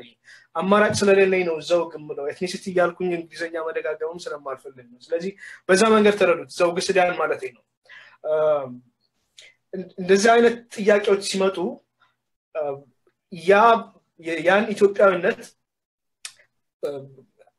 አደጋ ላይ እንደሚጥሉት ስለታመነ በዛ ኢትዮጵያዊነት ዙሪያ በዛ አስተሳሰብ ዙሪያ የተቃኘው ኢትዮጵያዊነት አሁን ካለው ደግሞ በጣም ጽንፍ የረገጠ ደግሞ ኢትዮጵያዊነት ማንነትን የሚገዳደር ኃይል ሲመጣ በዛ መንገድ ስለሚታይ ይመስለኛል እንጂ በተረፈ የትኛው ማንነት ጥያቄ መኖር አለበት አሜሪካዊነት እንግሊዛዊነት ቅድም እንዳልከው ነው ሁሉ ጊዜ ነው ጥያቄ የሚነሳው ማንነት በጣም ተለዋዋጭ ነው ፍሉዊድ ነው ስለዚህ እንደዚህ አይነት ጥያቄዎች እኔም መነሳታቸው ጥሩ ነው ብዬ ነው ማስበው እንደ አገር ኢምፓየር ነች ወይስ አይደለችም የሚለው እሺ ካልፈለክ እንትላለ መመለስ ይችላል ካፈለክ አሁን እንግዲህ ኢምፓየር ነች የሚለው ላይ ኢምፓየር ምንድነው የሚለውን ሐሳቡ ላይ ከተግባባን መልስ ለመስጠት ይችላል ምንድነው ላንተ ኢምፓየር የኢትዮጵያ ኢምፓየር ሳይሆን ኢምፓየር ምንድነው ኢምፓየር ነች ብለህ ስትጠይቀኝ ምን ማለት ነው ሁለት ነገር አንደኛ አትኮንሲደብል ኢምፓየር የሚባለው ከራሱ ስፔሲፊክ ኔሽን ስቴት ባውንደሪ ውጪ ኃይሉን በማስፋፋት ኮንትሮል በማድረግ የራሱን ኢንፍራስትራክቸር ስታብሊሽ በማድረግ የሚገዛ ማለት ነው ሶ the British Empire the Ottoman Empire the Roman Empire እነዚህ ሁሉ ኢምፓየር ነበሩ ሌሎች ይሄን ያህል በጣም ኤክስፓንሲቭ ያልነበሩ አጭር ቦታን አጭር አካባቢን ኮንትሮል እያደረጉ ከራሳቸው ግዛቶች ማለት ነው የሚስፋፉ ሌሎች ኤንቲቲዎችም ነበሩ ሶ በአንድ ደረጃ በዛ አይነት መልኩ ልናይ እንችላለን ከዛ ክራይቴሪያ አንፃር ኢትዮጵያ ነው ወይስ አይደለም የሚለው ማየት እንችላለን ከዛ ባለፈ ግን ኢትዮጵያ መንግስትም የንጉሳዊ ስርዓት እንደ ኢምፓየር ነው ራሱን የሚገልጸው ምንም አሰምብሊ ክርክር የሚያስነሳ አይመስለኝም ህገ መንግስቶቹን ብታይ ኢትዮጵያ በግልጽ ኢምፓየር እንደሆነች ነው ስርዓቱ ራሱ የሚያምነው እና በእነዛ ሶስት የተለያዩ እይታዎችን ከኢትዮጵያ ሀገረ መንግስት ጋር ስታነሳ ነው አንተ ምንድነው የምታስበው በየጠየቁ ስለዚህ ነገር እያሰብኩም ስለሆነ ነው በነገራችን ላይ ፕሮግራም መስራት ስለምፈልግ ነው እዚህ ላይ የጠየቁ እሺ ለማለስ ሹር ያ በሁለት አይነት እንግዲህ የኢምፓየር ሐሳብ ነው ያነሳው ያው የኢትዮጵያ በተለየ ሰለሞናዊ ስርወ መንግስት የሚባለው ራሱን ልክ ነው እንደ ኢምፓየር በአማርኛ እንደ ኢምፓየር ነው የሚገልጸው የናዚ ኃይለ ሥላሴ ሂዝ ኢምፔሪያል ማጀስቲ የተባሉ ነው የሚገለጹት ያ ማለት በመጀመሪያ ያነሳው ከሐሳብ ጋር የግድ ተመሳሳይና ተደጋጋፊ አይመስለኝም ራሳቸውን እንደ ኢምፓየር መግለጻቸው ልክ እንደ ብሪቲሽ ኤምፓየር አይነት አመለካከት ስላላቸውም ስለሌላቸው ላይሆን ይችላል ግን ምንድነው እሺ ስለ የመጀመሪያው ነው የሚያነጋግረን አሁን ሁለተኛው ብዙ ችግር ያለው አይመስለኝም የኢትዮጵያ ሀገረ መንግስት ከተመሰረተ በኋላ እንደ ብሪቲሽ ኤምፓየር የሰው ቦታ የራሱ ያልሆነ መሬት ላይ የራሱ ያልሆኑ ህዝቦች ላይ ሄዶ የማይገባውን መሬት የማይገባውን ህዝብ በጭቆና ወደ ግዛቱ አስገብቶ ሲገዛ ነበር ወይ ሚል መሰለኝ እንግዲህ ጥያቄው ወደዛ ሊሄድ ይችላል obviously እሺ ወደዛ ሊሄድ ይችላል አሁን ይሄን ጥያቄ እንዲሁ ከ19ኛው ክፍለ ዘመን መጨረሻ ላይ ካቆም ነው ምናልባት በተወሰነ ደረጃ ትክክል ሊሆን ይችላል አሁንም የናሬቲቭ ግጭት የሚያመጣብን ግን የኢትዮጵያ ታሪክ የኢትዮጵያ ስቴት የጀመረው የኢትዮጵያ ማህበረሰቦች መስተጋብር የጀመረው ያኔ ነው ወይ ትልቁ ችግር አሁንም የኢትዮጵያ በአንድነት ኃይሉና በሌሎች እንግዲህ መልበል የብሔር ማንነት ላይ ያተኮረ ዲስኮርስ የሚያቀነቅኑ ቡድኖች ላይ ያለው ልዩነት የኢትዮጵያ ስቴት የት መቼ ጀመረ የኢትዮጵያ ስቴት ፎርማቲቭ የሆነው ጊዜ መቼ ነው የሚለው ላይ ነው እሱ ላይ ስምምነት ካለ ምናልባት እነዚህን ጥያቄዎች በቀላሉ መመለስ ይቻል ይሆናል 19ኛው ክፍለ ዘመን መጨረሻ ላይ ነው የኢትዮጵያ ስቴት የተጀመረው ከተባለ ምናልባት የኤምፓየር ነው የሚለው ነገር ጀስቲፋይ ማድረግ ይቻል ይሆናል ያ ግን ያንንም ራሱ ለማለት በጣም አስቸጋሪ ነው አፄ ምኒልክ እንግዲህ ወደ ታሪክ ክርክር ሊወሰን ይችላል ግን ማንሳት ስላለብኝ ላነሳው ይችላል የአፄ ምኒልክ ሰራዊት ወደ ደቡብ ኢትዮጵያ የዘመተው እንግዲህ ኤምፓየሩን አስፋፋ የኦሮሞና ሌሎች የደቡብ ኢትዮጵያ ማህበረሰቦችን በጉልበት አስገብሮ በቅኝ ያዘ የሚለው ትርክት አንድ ማነሳው ነገር የአፄ ምኒልክ ሰራዊት ውስጥ ራሱ በብዛት ከጦር መሪነት ጀምሮ እስከ እግረኛ ወታደርነት ድረስ ኦሮሞዎች ሁሉ ተሳትፈዋል ስለዚህ ኤምፓየር ከተባለ የዘውግ ማንነት የሌለው ሊባል ነው የሚችለው እንጂ አንድ ቦታ የመጣ አንድ አይነት ማንነት ብቻ ያለው ወይ አማራ ኦርቶዶክስ ብቻ የሆነ ኃይል ወደ ደቡብ ኢትዮጵያ ዘመተ ማለት በጣም አስቸጋሪ ነው የሚመስለኝ ከዛ ደግሞ ከ19ኛው ክፍለ ዘመን አልፈን ወደ 16ኛው 15ኛው ክፍለ ዘመን ከሄድን ከዛ በኋላ የነበሩትን እንቅስቃሴዎች ቅድም ለማንሳት ሞክሬያለሁ የኢማም መሐመድ ናቸው ኢማም አህመድ ዘመቻዎች ያ የኦሮሞ መስፋፋት ከዛ በኋላ እሱ ላይ ማንም ትኩረት መስጠት አይፈልግም የኢትዮጵያ ስቴት አመሰራረትን በተመለከተ ብዙ የተዋሃደ ብዙ የተቀላቀለ በጣም ብዙ የተፈጠረ ነገር አለ በመሃልና ታሪካችንን 19ኛው ክፍለ ዘመን የሀገሪቷን የኢትዮጵያን ሀገረ መንግስት ታሪክ የዛሬ 150 ዓመት አካባቢ ነው የጀመረው ብለን ካሰብን ብዙ መልሶች ልናገኝ ይችላል የራሳችን መልስ እናገኝ ይችላል ከዛ በፊት ነው ከዛ 300 400 ዓመት በፊት ነው ብለን ካሰብን ሌላ ጥያቄ ነው የሚሆነው ኤምፓየር ነው አይደለም የሚለው ጥያቄ እንደገና ኤምፓየር ጥያቄ ውስጥ ይገባል ስለዚህ ምንድነው ለማለት የፈለኩት አሁንም ናሬቲቮቻችን ካልታረቁ ይሄን ጥያቄ ዲፊኒቲቭ በሆነ መንገድ ለመመለስ ያስቸግራል እንግዲህ ዳጅ አድርገው ሊሆን ይችላል ልትመለስ ይችላል አዋል ዶጅ አድርገዋል እሺ የዲስከሽናችን ፎካል ፖይንት ስላልሆነ ወደዛ መመለስ አልፈልግም ግን አንድ አይ ቲንክ ኢንትረስቲንግ የሆነ ያነሳው ፖይንት እኔም ማጠናከር የምፈልገው ምናልባት ነሰርሊ አንተ ፍሬም ባደረገው መልኩ ላይሆን ይችላል ይሄ የኢትዮጵያዊ ማንነት ጥያቄ ውስጥ በሚገባበት ጊዜ ሾክ ኢፌክት ይፈጥራል አንዳንዶች ላይ ይሄ ሾክ ኢፌክት ወይም በጣም አንኮምፎርታብል መሆኑ አይ ቲንክ ቅድም ካነሳው ይሄ ኢትዮጵያዊ ማንነት ሪሊጂየስ ዳይሜንሽንም እንዳለው ካነሳው ፖይንት ጋር ይገናኛል ኢትዮጵያ በአብዛኛው በተለይ በሰሜኑ አካባቢ ያለው ህዝብ ጋር ፖለቲካሊ የሆነች ኮንስትራክት ብቻ አይደለችም ኢትስ ናት ፖለቲካሊ እንትን አይደለም ፎርሜሽን አይደለም ከዛም በላይ ነው ዲቫይን የሆነ ቅዱስ የሆነች ኢንቲቲ ነች እና ቅዱስ የሆነ ነገር ኦብቪየስሊ ኢንቱ ኳስችን ጥያቄ ውስጥ የሚገባ ነገር አይደለም ባይ ዴፊኒሽን አይ ቲንክ እሱንም ራሳችንን ማስተማር መቻል አለብን it is a political entity የእምነት ዳይሜንሽን ሊኖር ይችላል እነዛ ነገሮች ከጊዜ ወደ ጊዜ እየተቀየሩ ይሄዱ ያሉበት ሁኔታ አለ ከዛም ጋር ተያይዞ አንዱ ቅዱስ ነች በሚልበት ጊዜ ይሄ ቅዱስ የሚለው አይደንቲቲ ደግሞ ወይ ካራክተር የሚመጣው ፓርቲኩላር ከሆነ እምነት ጋር ሲሆን necessarily ዛ እምነት ውስጥ ያሌሉ ከዛ እምነት ጋር ተያይዞ ስለ ኢትዮጵያ ማንነት የሚነገሩ ነገሮች ላይ የማይስማሙ ግሩፖች አሉ ሰፊ ግሩፖች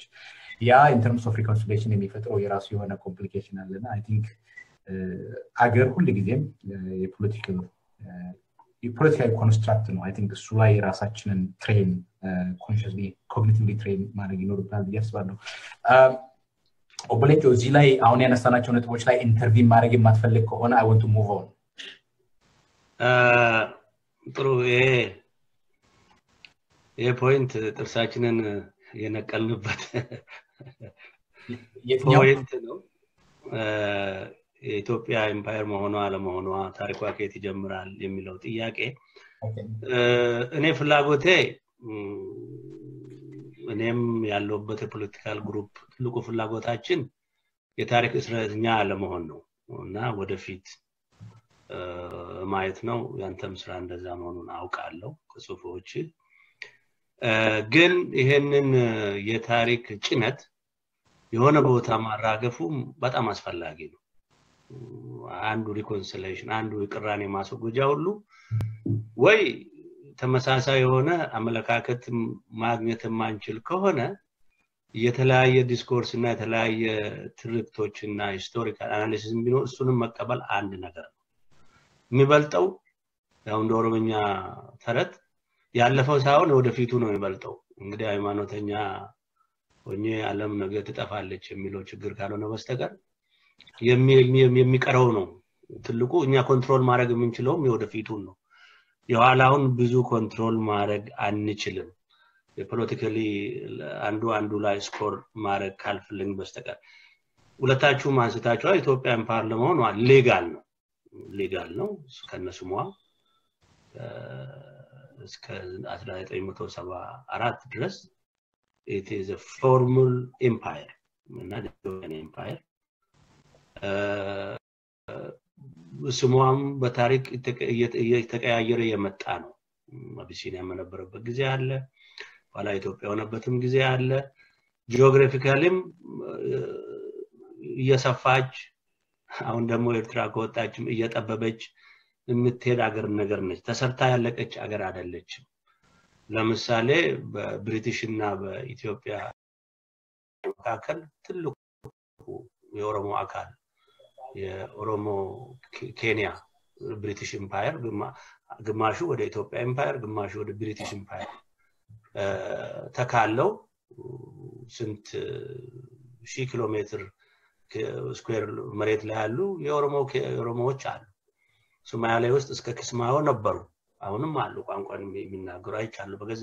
አይቻቸዋለሁ ኬንያም ውስጥ ነበርኩ በደንብ ነው የማውቀው እና ይሄ ያለ ጉዳይ ነው እና ያው ደግሞ የሚያሳዝነው ዲሞክራቲክ ያልሆነች ኤምፓየር ነች ያለውን ህዝብ በሲቲዝን እና በሳብጀክት መካከል አከፋፍላ አንዱ ገባሪ አንዱ አስገባሪ የሆነበትና አንዱ በኢትዮጵያዊ ማንነት የሚኮራ በኢትዮጵያዊ ማንነት ቁሳዊ ጥቅም የሚያገኝበት ሌላው በኢትዮጵያ ማንነት የሚያፍር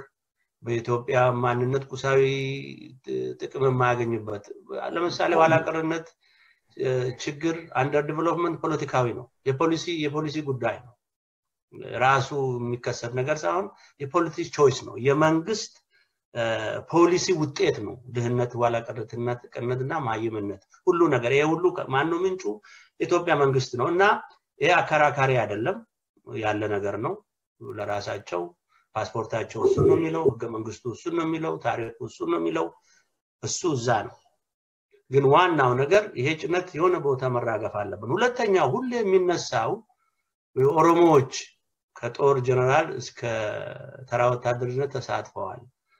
ይሄ ታወቀ ነው ግን እነዚህ ሰዎች እንዴት ነው የተሳተፉት ነው ጎበስ ስለሆኑ ጠንካራ ስለሆኑ እንደ ኢንዲቪጁዋል ተቀጥረው እንደ አንድ ግለሰብ በችሎታቸው ተቀጥረው በችሎታቸው ላይ ለመጠቀም እንጂ የመጡበትን ህብረተሰብ የዚህ አገር አካል ለማረክ ሳይሆን እነሱን ተጠቅመው የመጡበትን ህብረተሰብ ለመስበር የተደረገ ነገር ይሄማ ቢሆን ኖሮ የኦሮሞዎች ተሳትፎ ቦታ ቢኖረው ኖሮ የኢትዮጵያ ስቴት መልታይ ኤትኒክ መልታይ ሊንጉዋል መልታይ ናሽናል በሆነች ነበር ጎበናንም ብትቆጥር አባመላም ብትቆጥር ብዙዎቹን ብትቆጥር እነዚህ ታላላቅ ኦሮሞዎች ለነሱ እንደ ሰው የተሰጣቸው ክብር እነሱ ከወጡበት ህብረተሰብ ያ ክብር ቢሰጥ ኖሮ ይሄ ሁሉ ችግር ውስጥ አይገባም ነበር እና እንደገለሰብ ሪኮግናይዝ ተደርገዋል ለምንድን ነው ኦሮሞ ስለሆኑ አይደለም ጎበስ ስለሆኑ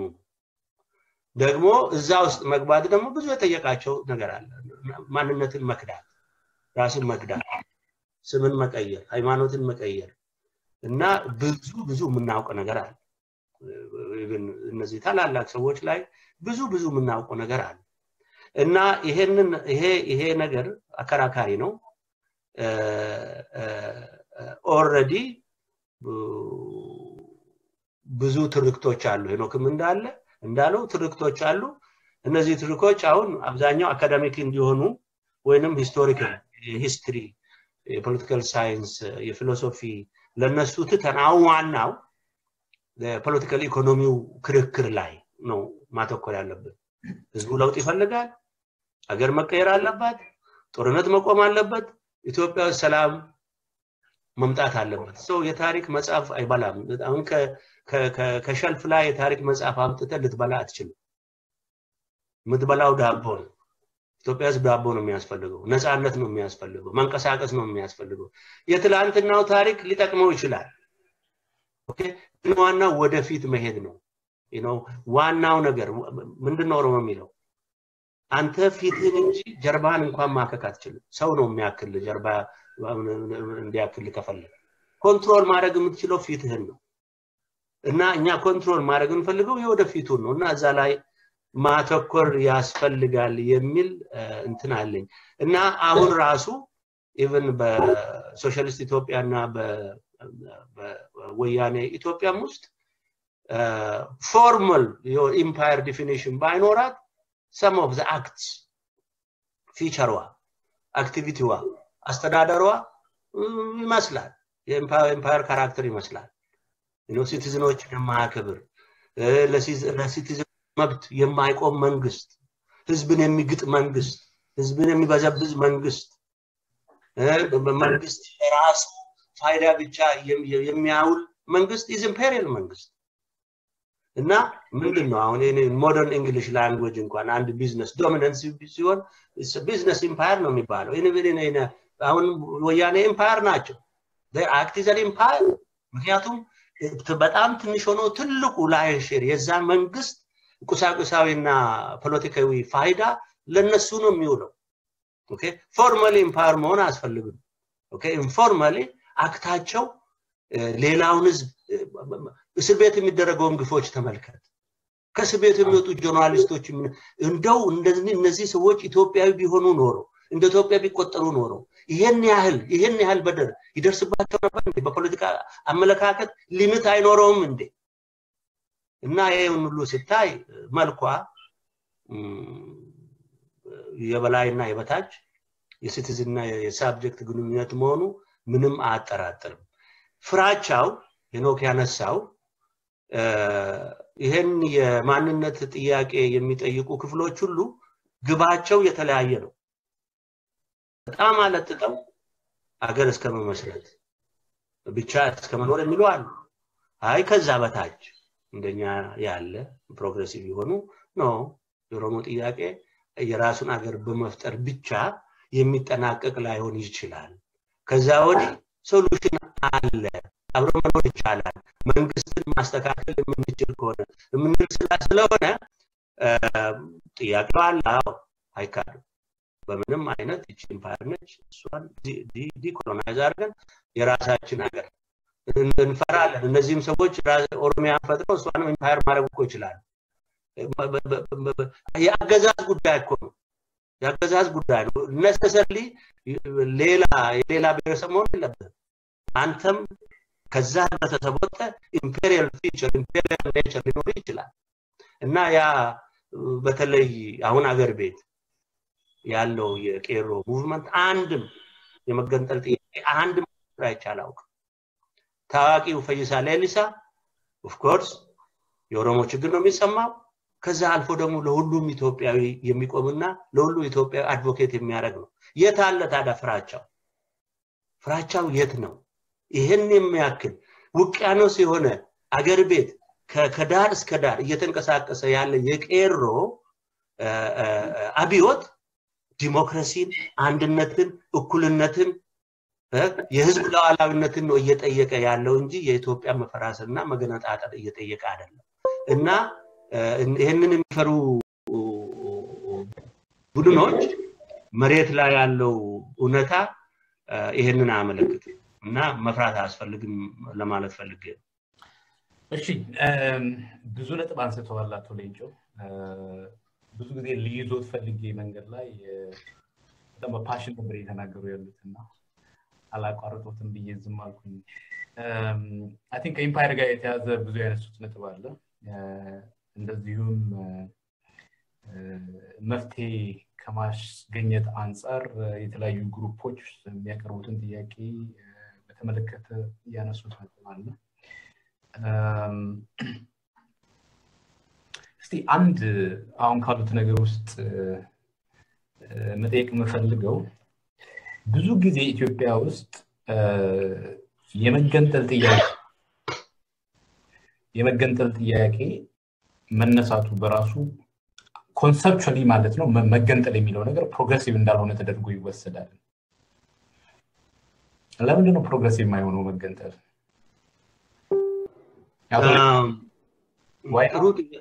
ጥሩ ጥያቄ ነው። የምትገነጠለው ምን ለማግኘት ነው የሚለው ጥያቄ መቅደም አለበት እና ዝም ብሎ መገንጠል ኤክሰርሳይዝ አይደለም። ፊዚካል ኤክሰርሳይዝ በታንክና በክላሽንኮቭ ራስን አስከብበ ጥሩ ጦርነት አድርገ መገንጠል ምንድነው ፋይዳው ነው? ምንድነው የምታገኘው ነው? ኦኬ እኛ ኦሮሞ ናሽናሊስቶች በአንድ ወቅት የኦሮሚያ ሪፐብሊክ በመመስረት ምናምን ከዛ የተመለስነው ለምንድን ነው? ኦኬ አንደኛ የራስን ሀገር ብቻ ፓርቲኩላር ሀገር መመስረት ዲሞክራሲን ሊያጎናጽፍ አይችልም። እድገትን ሊያጎናጽፍ አይችልም። ብዙ ሀገሮችን አይተናል። ሁለተኛ የኦሮሚያና የኦሮሞ ህዝብ አቀማመጥ ጂኦግራፊውና ስብጥሩ ራሱ ደግሞ ከሌላ ብሔር ብሔረሰቦች ጋር የተሳሰረ ነው። የኛ የብርታችን ዋና ከተማ ራሷ አሁን በመታይበት የህዝብ አሰፋፈር አብዛኛው ህዝብ ኦሮሞ አይደለም። ይሄን ሁሉ ስታይ ይሄን ሁሉ ውጥንቅጥና ይሄን ሁሉ ቻሌንጅ ስታይ የሚቀለው ኢትዮጵያን ዲሞክራታይዝ ማድረግና የኦሮሞን ህዝብ መብትና እድል በኢትዮጵያ ውስጥ እንዲስተካከልና ቦታ እንደሚኖረው መታገሉ ነው የሚመረጠው በሚል ነው እና እንደ ኔጌቲቭ የሚቆጥሩት ኦብቪየስሊ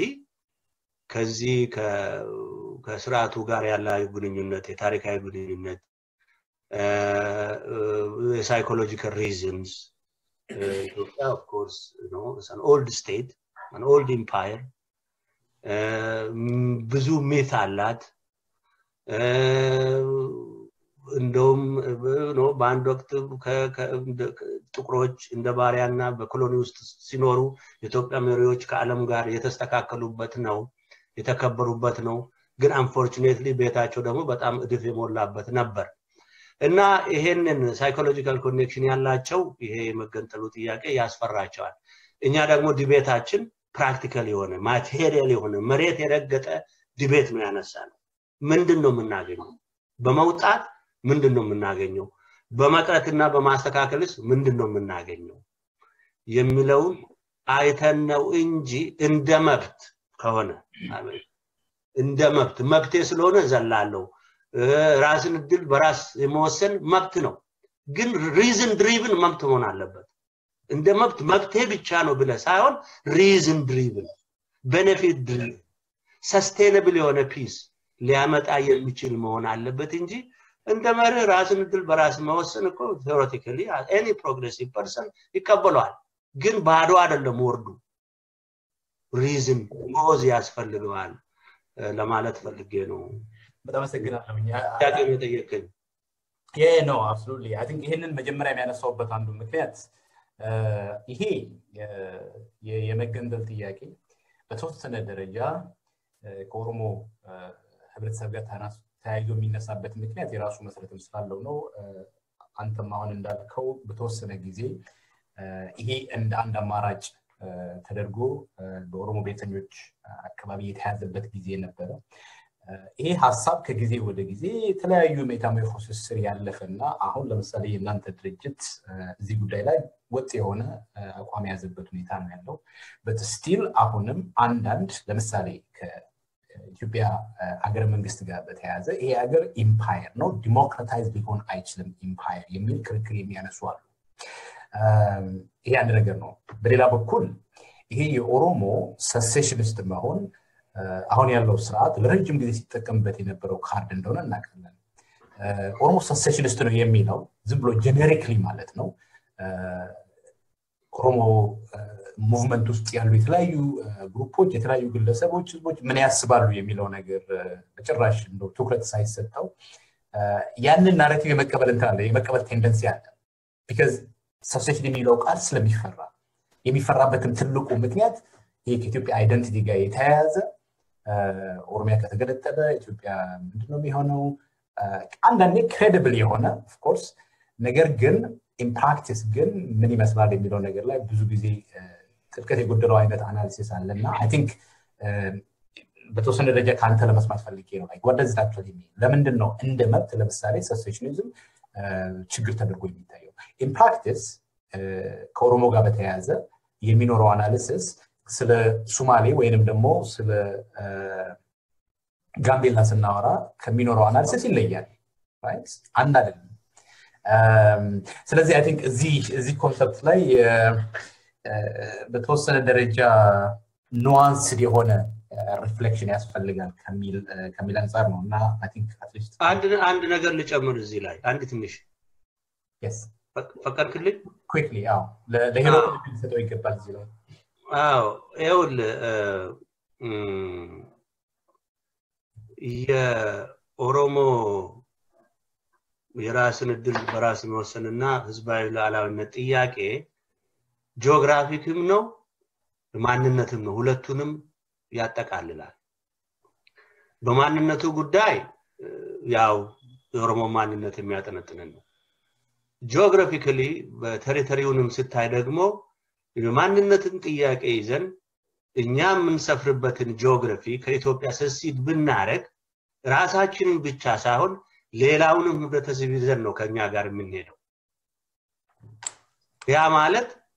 ትንሿ ኢትዮጵያዊ ነው የምትሆነው ኦሮሚያ ትንሿ ኢትዮጵያ ነው የምትሆነው ማለት ነው አሁን ያለው የኢትዮጵያዊ መልክ አሁን ኢትዮጵያ ውስጥ ያሉት ህዝቦች ሁሉ ነፃ የሆነችው ትንሿ ጂኦግራፊካሊ አኳላ ትንሽ የሆነ ኦሮሚያ ውስጥ ነው የሚኖሩት ኦኬ እና ይሄ ከሆነ ለምንድን ነው ትልቋን ኢትዮጵያ አሁን የዲሞክራሲና የነጻነት ጥያቄ የሁሉም ህዝብ ጥያቄ ስለሆነ ከዛ ጋር ለምንድን ነው ማናገናኘው ከሚል ሎጂክ ሳይንስን የተንተራሰ ትንታኔ አድርገን ነው እዛ ሁኔታ ላይ ደረስ ነው ምክንያቱም ኦሮሚያ መልታይ ኤትኒክ መልታይ ናሽናል ስቴት ነው የምትነው እንጂ የአንድ ብሔረሰብ የአንድ ህብረተሰብ ማንነት የምታንጸባርቅ ሀገር አትሆንም No, I think በዛ ኖርማቲቭ ፖይንት ላይ በደንብ ስማማለሁ I think almost insane ይመስለኛል ሰሴሽኒዝም ለኦሮሞ ህዝብ ኢንትረስት ዴሊቨር ያደርጋል የሚለው for all sorts of reasons practical የሆነ conceptual የሆነ ነገር ግን አንድ ላይ ኤምፋሳይዝ ማድረግ የምፈልገው ሰዎች ሰሴሽኒዝም ለኦሮሞ ህዝብ ኢንትረስት ጥሩ ነው የሚሉ ከሆነ ያንን እንደ ወንጀል ማየት አይገባም ወይንም ደግሞ ኦልሞስት ይሄ አጥያት እንደሆነ አድርገን ማየት አይገባም it's one kind of politics አንድ አይነት ፖለቲካ ነው ያጥንጆ አሁን ያቀረቡት አንድ አይነት ፖለቲካ ነው እኔ የምደግፈው እነዚህ ሰዎች የሚሉትም አንድ አይነት ፖለቲካ ነው I think ያንን አንደርስታንድ ማድረግ ስንችል ነው እነዛ ሰዎችም እኛ የምንለውን ፖለቲካ የማይቀበሉ ከሆነ ልንነጋገር አንችልም የሚለው dead end ነው የትም ላይ ያደርስ አይችልም I think that's what I wanted to emphasize የኔ ፖይንት ነው ሄኖክ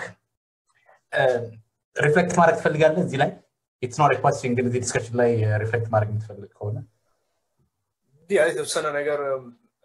በሐሳብ ደረጃ ለምሳሌ የራስን እድል በራስ መወሰን የሚለው ሐሳብ በራሱ ችግር አይመስለኝም የራሱ ታሪክ አለው አመጣጡ ሂደት አለው ያው አከራካሪ ነው እሱም ራሱ ለምታውቀው ምንድነው ራሱ ማን ነው ዲተርሚን የሚያደርገው የቡድን መብትና የግለሰብ መብት ለምሳሌ የቡድን የሚባል ነገር መብት ሊኖረው አይገባም አይችልም የሚሉ ፈላስፎች አሉ ለምሳሌ ሊያከራክር ይችላል እንደ ሐሳብ ግን መፈራት ያለበት አይመስለኝም ጥያቄው የሚሆነው ምናልባት በእኛ ሀገር ሁኔታ ላይ ወደ ተግባር ሲለወጥ ምንድነው የሚያመጣው ችግር የሚለው ላይ ነው አንድ በርግጠኝነት የሚነገር በአንዳንድ ወገኖች ዘንድ አለ አንድ የሆነ ቡድን ተሰርቶ አሁን ባለው ሁኔታ ለምሳሌ ኦሮሚያ የሚባለው ክልል የራሱን መብት የራሱን እድል በራሱ ይወስን ሲባል አሁን ባለው ቅርጹ ሊወስን ይችላል የሚል በእርግጠኝነት የሚነገር ነገር አለ አሁንም ቅድም ወዳልኩት ወደ ትርክቶች ግጭት ይወስድናል ይሄ ነገር አውል በደንብ አድርገህ አርቲክሌት አድርገዋል አቶ ሌንጮ ማስተውታል መድገም አስፈላጊ አይመስለኝም ግን ይሁ ለመጨመር ያለው ሐሳቤን ለማንጸባረቅ ያህል በጣም ብዙ ተግባራዊና ታሪካዊ ጣጣዎች አሉት እና በተለይ በዚህ በአንድነቱ ወገን ላይ የሚፈጥረው የሆነ በጣም ቪስራል የሆነ ሪአክሽን አለና እነሱን ግምት ውስጥ እናስገባ ጉዳዩ የንድፈ ሐሳብ ብቻ በፍጹም አይደለም በጣም ብዙ ጣጣዎች ያሉበት ነው እንዴ ሌላ ጊዜ በዝርዝር እንወያይበት ይችላል definitely I think እዚህ ላይ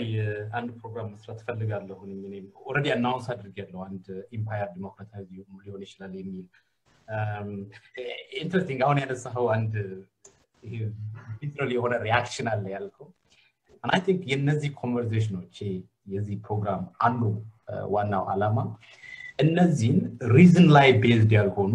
historical analysis ላይ based ያልሆኑ ወይም ደግሞ በተወሰነ ደረጃ engage የሆነ reflective የሆነ understanding of past the present ላይ ያልተመሰረቱ ዝም ብሎ ይሄ ያለምንም እንትን የምንጠላ what you call the visceral ያልከው ነገር I think እነሱ ነገሮች ላይ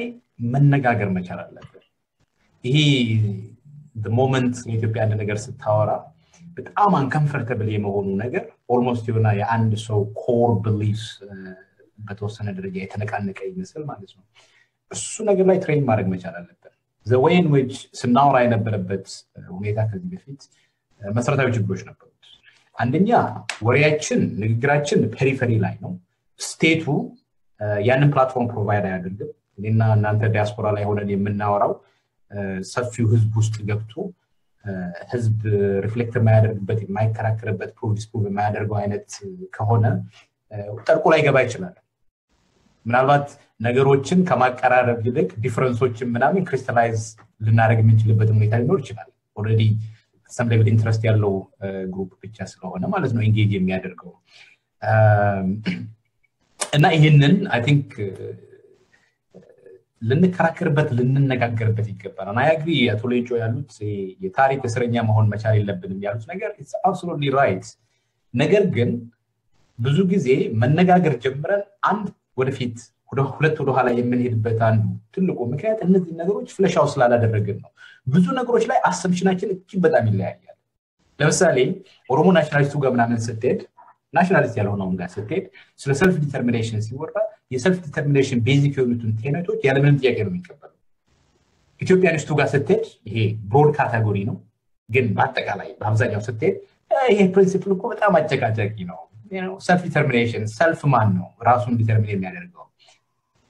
ፖለቲካል ስታተሱን ኢኮኖሚክ ስታተሱን ካልቸራል ስታተሱን ያንን መብት ደግሞ ዲተርሚኔት ያደርጋል ስንል ምን ማለታችን ነው ውስጥ ሆኖ ዲተርሚኔት የሚያደርገው ውጪ ሆኖ እነዚህ ነገሮች ስለማይታወቁ አይደለም ይታወቃሉ አንዳንዴ በመብት ደረጃ በተቀመጡበት ኮንቴክስት አይደለም እንደ መብት ባልተቀመጡበት ሁኔታ በተለይም ዲሞክራቲክ የሆነ ሀገር ውስጥ አንድ ህዝብ አይ በቃ እናንተ ጋር መኖር አልፈልግም ካለ it's difficult it's tough አይ የግድ መኖር አለበት ለማለት ዩኬ ላይ የታየው የስኮትላንድ ሪፈረንደም እኮ ፕሪሳይስሊ ይሄ ነው ስኮትላንድ የመገንጠል ህገ መንግስታዊ መብት ኖሯት አይደለም ሪፈረንደሙም እንዳይደረግ ሊያግድ ይችል ነበር የዩኬ መንግስት አትሊስት በዩኬ ኮንስቲቱሽናል ፍሬምወርክ የዩኬ ፓርላመንት ሶቨሬን ስለሆነ ማለት ነው ፖለቲካሊ ስፒኪንግ ግን ያ ህዝብ አይ በራሴ የራሴን እድል መወሰን ፈልጋለሁ ካለ ፖለቲካሊ ስፒኪንግ እዚህ ሀገር ውስጥ አያትችልም ማለት አይቻልም ሶ ዲሞክራሲያችን እያደገ በሚሄድበት ጊዜ እነዚህ ነገሮች ጥያቄ የሚማይሆኑበት ሁኔታ አለ ግን አይ ቲንክ አትሊስት አንድ በጣም ኦብቪየስ የሆኑ ነገሮች አንዱ ጋር ጥያቄ የሚያስነሱበት አንዱ ጋር ጥያቄ የማያስነሱበት ምክንያት ምንድነው አይ ቲንክ እነዛን ነገሮች ኬርፉሊ ማየት ይኖርብናል እዚህ ጋር የሆነ ነገር ልበል አዋል yes absolutely ጨርሳል yes አሳምፕሽኖቻችን መለያየታቸው ላይ ምንም ጥያቄ የሚነሳ አይደለም በበት ችግሩ እንደውም ከመጠን በላይ መለያየታቸው ነው ግን ለምሳሌ የራስን እድል በራስ መወሰንን በተመለከተ በተናገርከው ነገር ላይ ሁሉም ነገር ግልጽ እንደሆነ ሰዎች ያወቁ ግን እንዲሁ ፍላጎታቸውን ጥቅማቸውን ለማስነካት የሚደረግ አይነት ክርክር ያረከው ሆኖ ተሰምቶኛል እንግዲህ ይሄ ሚስ ካራክተራይዝ አድርገው ከሆነ ልታርመኝ ይችላል እንደዛ ነው የተረዳው ያ ደግሞ ምን ታሳቢ ያደርጋል አሁን ያለውን የኢትዮጵያ ህገ መንግስት የኢትዮጵያ ፌደራል አወቃቀር ታሳቢ ያደረገ የራሱ የሆነ የኢትዮጵያን የማህበረሰብ ፖለቲካዊ አወቃቀር አስዩም ያደረገ አስተያየት ነው የሚመስለኝ በቃ ሁሉም ሰው በኢትዮጵያ ስቴት በፖለቲካዊ አወቃቀሩ በአስተዳደሩ በመልክዓ ምድራዊ በሌሎችም አወቃቀሩ ላይ ስምምነት እንዳለ አስዩም ያደርጋል እሱን አስዩም ማድረግ አስቸጋሪ ነው የሚመስለኝ ለምሳሌ በዛ አሳምፕሽን አልስማማም የዚህኛው ህገ መንግስት እንግዲህ ወደ ሌላ ይወስደናል ታስቆመን ይችላል ግን አንድ ማለት የምፈልገው ነገር እነዚህ ነገሮች አሁን ባለው የህገ መንግስት ኮንቴክስት ብቻ ነው ስሜት ሊሰጡ የሚችሉት ይሄ ህገ መንግስት ከየት እንደመጣ እናውቃለን የተወሰኑ ቡድኖች ርዕዮተ ዓለም መጥቶ ሌሎች ላይ የተጫነ ነው በራሱ ነው ችግር ይሆናል አይሆንም አይመስለኝም ሂደቱ ችግር የነበረበት ነውና የአንድ ወይም የሁለት ቡድኖችን አመለካከት የፖለቲካ ርዕዮተ ዓለም የጫነ ነውና ያን መሰረት አድርጎ የሰልፍ ዲተርሚኔሽን ጥያቄዎች ክሊር ናቸው እና እንዲሁ ለመከራከር ያህል የሚነሱ ናቸው የሚለው ላይ ያለኝን አለመስማማት ለመግለጽ ያህል ነው absolutely clarify ላድርግ እዚህ ላይ ብዙ ጊዜ ማቃጠል አይኖርብንም I think ሁለታችን ይላል ግን clarify ላድርግ ለጠየቀኝ ጥያቄ ነው መነሻዬ የኢትዮጵያ ህገ መንግስት አይደለም ኢትዮጵያ ህገ መንግስት ውስጥ እነዚህ ነገሮች ኢንሽራይን መደረጋቸውና በአብዛኛው የተለያዩ የኦሮሞ ለምሳሌ የፖለቲካ ኃይሎች ይሄንን መቀበላቸው ህዝቡም ጋር በተወሰነ ደረጃ እንግዲህ እኔ የሰራሁት ሪሰርች የለም ቴስት ያደረኩት ኦፒኒየን ፖል የለም ይመስለኛል እና እነሱ ላርጅሊ ኤምብሬስ የሚደረግ ይመስለኛል ያ ሐሳብ የኔ መነሻ ግን እዛ አይደለም የህግ ባለሙያ ነኝ ዓለም አቀፍ ህግ አካባቢ ሪሰርች አደርጋለሁ በተለይም ሰልፍ ዲተርሚኔሽን አካባቢ የሰራው ስራ አለ ሰልፍ ዲተርሚኔሽን እንደ ሐሳብ ስታየው የሆነ ሶስት ፔሪድስ ሂስቶሪካሊ ወደ ኋላ ሄደን ስናይ ሶስት የተለያዩ ፌዞች ውስጥ አልፈዋል ይሄ ከ19ኛው ሴንቸሪ ጀምሮ እስከ 1945 የነበረ አንደርስታንዲንግ አለ መብት አልነበረም በዛ ፔሪድ ኢትስ አ ፖለቲካል ፕሪንሲፕል እነ ዊድሮ ዊልሰን እና ጆሴፍ ስታሊን በተወሰነ ደረጃ ይሄንን ሐሳብ አርቲኩሌት አድርገዋል የተለያየ ኮንሰፕሽን ነው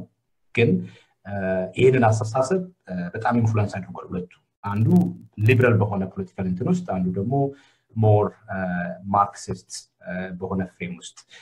ከ1945 እስከ 1976 አካባቢ ሰልፍ ዲተርሚኔሽን የሚባለው ጽንሰ ሐሳብ የኮሎኒዎች መብት የትረስትሺፕ ወይ ደግሞ ነን ሰልፍ ገቨርኒንግ ቴሪቶሪስ የሚባሉት መብት ተደርጎ ሪኮግናይዝ ተደርጓል ኢንተርናሽናል ከ1976 እስከ አሁን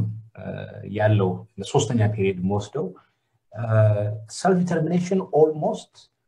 የዲስቲንክት የሆኑ ግሩፖች መብት ሆኖ በዓለም አቀፍ ሰብአዊ መብት ድንጋጌዎች ውስጥ ተደንግጓል so ለምሳሌ እንደ ICPR የሚባለው ወይም ኢኮኖሚክ ሶሻል ራይትስ ኮቨነንት የሚባለው ብታይ all people have the right to self-determination by virtue of such rights they have the power to determine their political economic cultural status የሚል ፕሮቪዥን አለ ኢንተርናሽናሊ ማለት ነው so እኔ ማይዋን መብት ነው ከዛ ውጪ ግን በዓለም አቀፍ ህግ ጁሪስፕሩደንስ ወይም በኮንስቲቱሽናል ሎው ስታይ ብዙ ሀገር ላይ አትሊስት የፌደራል ስትራክቸር ምናምን ያለች ወደ ካናዳ ምናምን ብታይ የአገሪቱ የፖለቲካ ስርዓት ውስጥ መሳተፍ ያልቻለ ዲስቲንክት የሆነ ግሩፕ በዓለም አቀፍ ህግ መሰረት የራሱን እድል በራሱ የመወሰን መብት አገር ውስጥ ይችላል መሳተፍ የማይችል የጭቆና ህዝብ ከሆነ ግን ከዛ ፍሬምወርክ ውጭም ይችላል የሚሉ የፍርድ ቤት ውሳኔዎች አሉ እነዛ ፕሬሲደንት ናቸው ሶ መነሻ እሱ ነው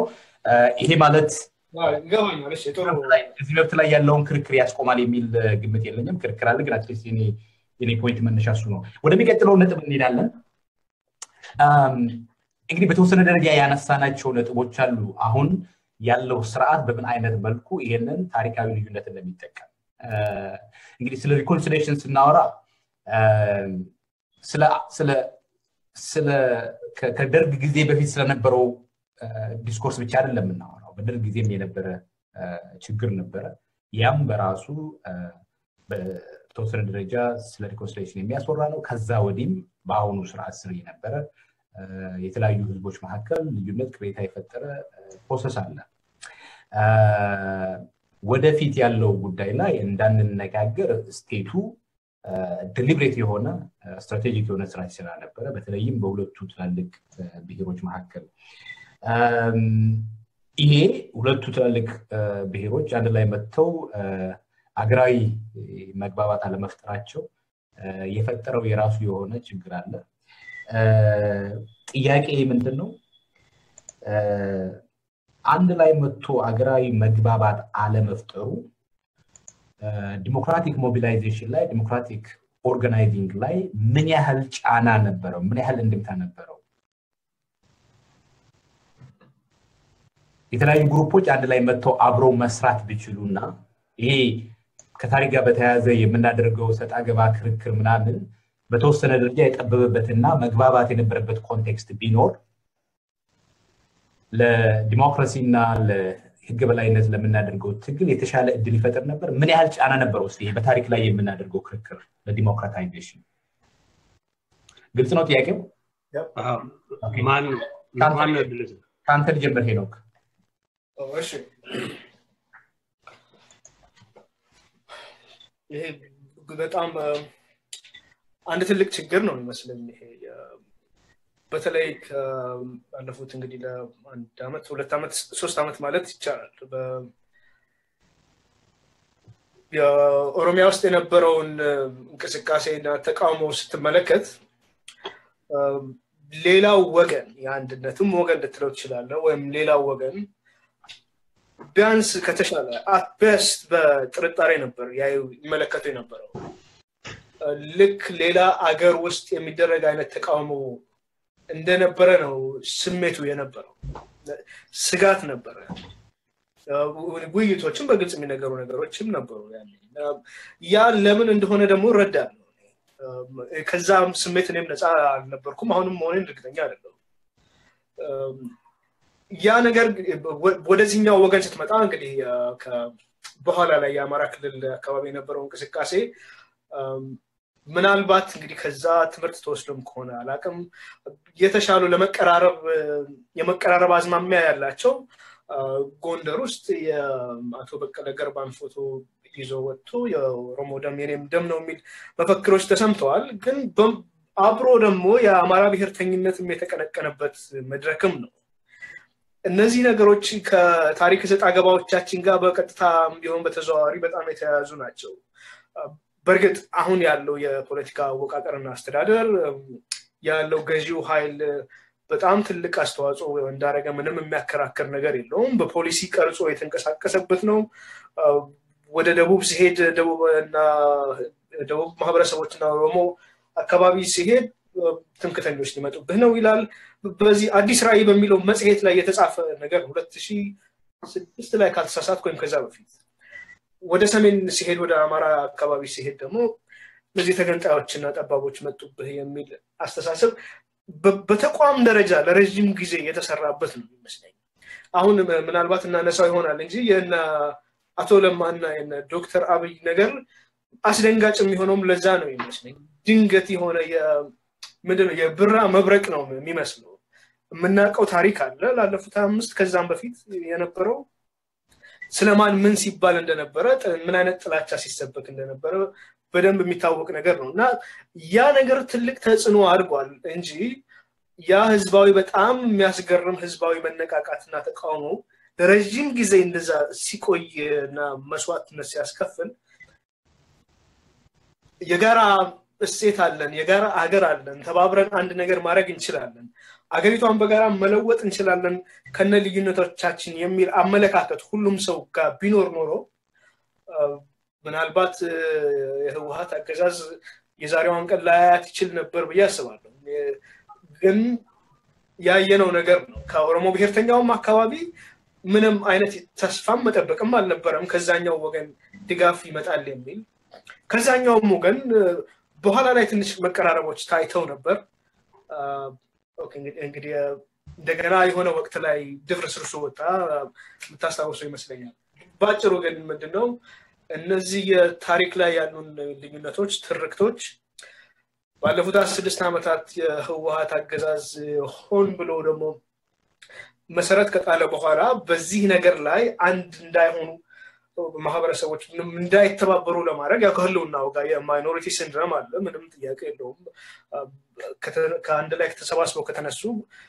በጣም አደገኛ እንደሚሆን ይታወቃል እና ያ ተጨማምሮ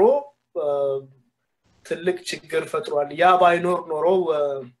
እስካሁን የተሻለ ለውጥ ሊታይ ይችል ነበር የሚል ሐሳብ አለ። አቶ ሌንጮ ምንድነው የእርሶ እይታ እዚህ ላይ?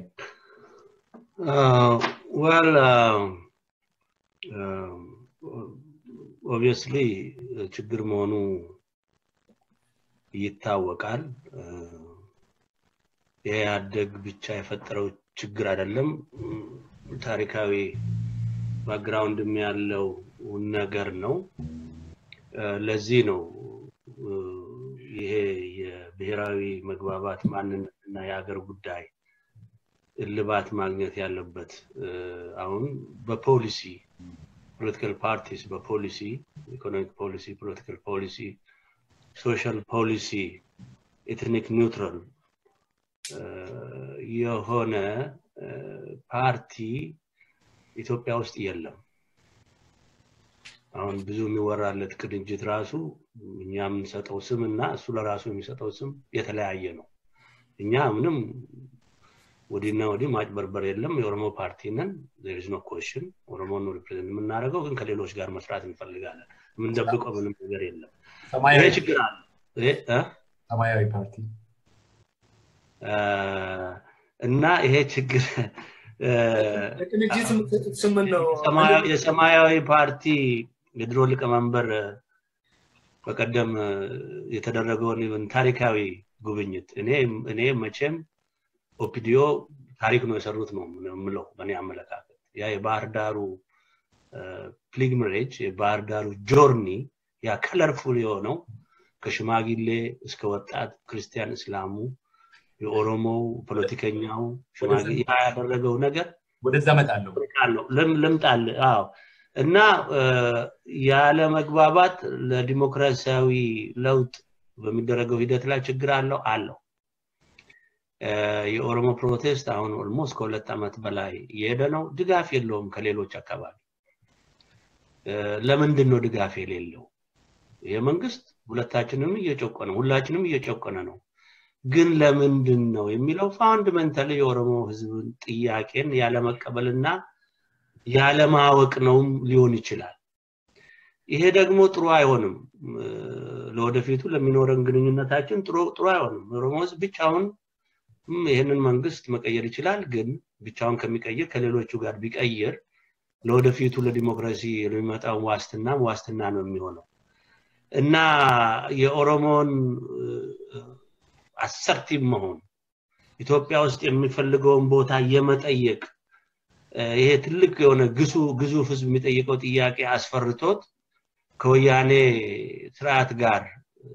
ዝምታው ጅብ ይግጠኝ እስኪጨርሰኝም ይጨርሰኝ ያኛው ከዚህ ሊከፋ ይችላል የሚል አመለካከት በጣም አስቸጋሪ ነው ጥሩም አይሆንም። ለዚህ ነው እኛ አሁን የተለያዩ አላያንስ ከተለያዩ የኢትዮጵያ ማህበረሰብ ጋር የተለያዩ አላያንስ የምንፈጥረው ለዚህ ነው ሀገር ቤት የተደረገውም ይሄ አማራና ኦሮሞ በመቀራረብ በጣም ወሳኝ ነው። ይሄንን የስርዓት ለውጥ ለማምጣት ብቻ ሳይሆን ብሔራዊ መግባባቱ ራሱ የሆነም እርቁንም አንድ ደረጃ ላይ ለማድረስ ብሔረሰቦች ህብረተሰቦች የተለያየ ክላስ መቀራረብ በጣም አስፈላጊ ነው።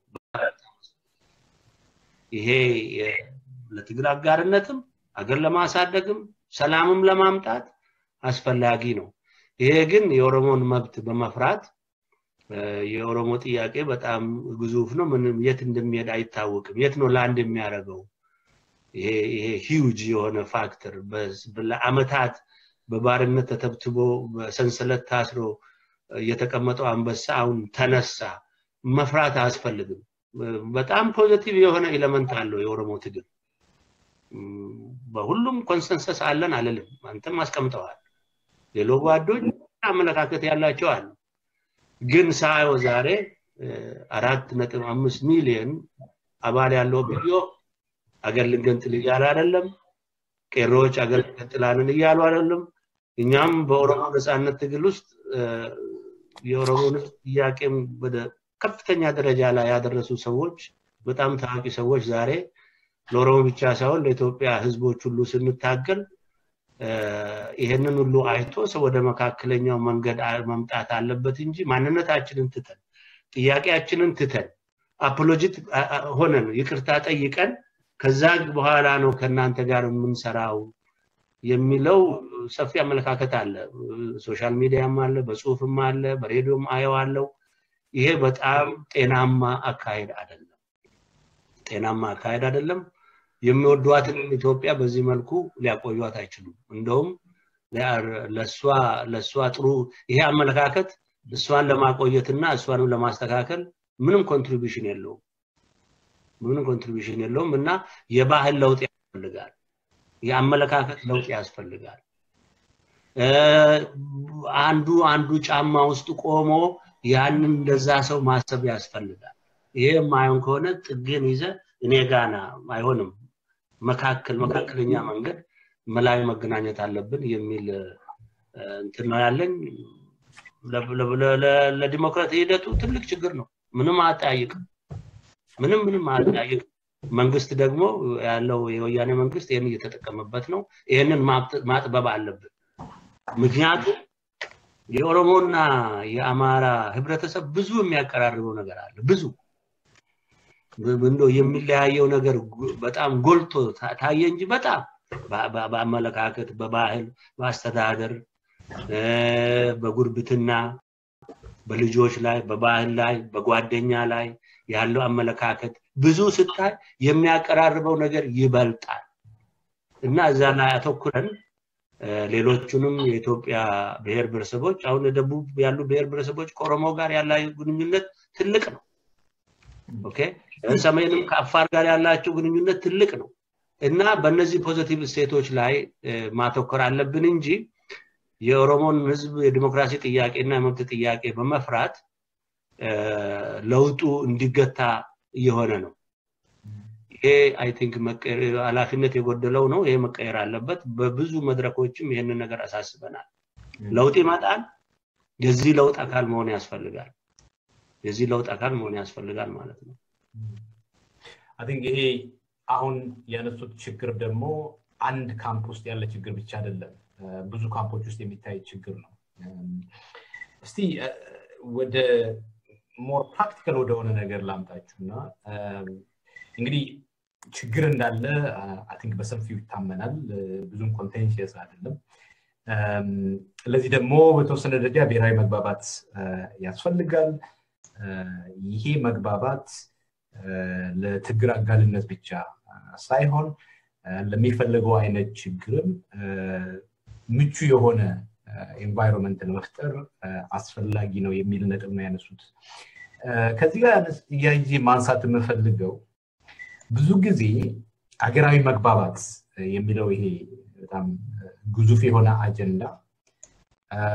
ተግባራዊ መሆን የሚችለው ገዢው የሆነ ስርዓት መንግስት ማለት ነው ሲሳተፍ ነው በዓለም አቀፍ ደረጃ የተደረጉ እነዚህ ትሩ ሪኮንሲሊየሽን ኮሚሽን የሚባሉ ኦልሞስት ሁሉም መንግስት የመራቸው ኢኒሺዬቲቮች ናቸው ናው ይሄ ድምጽ እንግዲህ በአብዛኛው የናቶ ሌንጆ ድርጅትም ውጭ ነው ያለው አብዛኞቹ እንደዚህ አይነት ፕሮግራም ይዘው የሚንቀሳቀሱ ድርጅቶች ውጭ ነው ያለው I think የሆነ የሽግግር ሸንጎ ምናምን የሚባል የእርቅና ሰላም ምናምን የሚባል ድርጅት ሁሉ እንዳለ ነው ማቀው ጥያቄ በምን አይነት መልኩ ነው በተወሰነ ደረጃ ኤሊት ላይ ዲፔንድ የሚያደርግ ህዝባዊ መሰረት ያለው ወደ ህዝቡ መውረድ የማይችል ህዝቦች በሰፊው ሊነጋገሩበት ሊሳተፉበት የማይችሉ ብሔራዊ መግባባት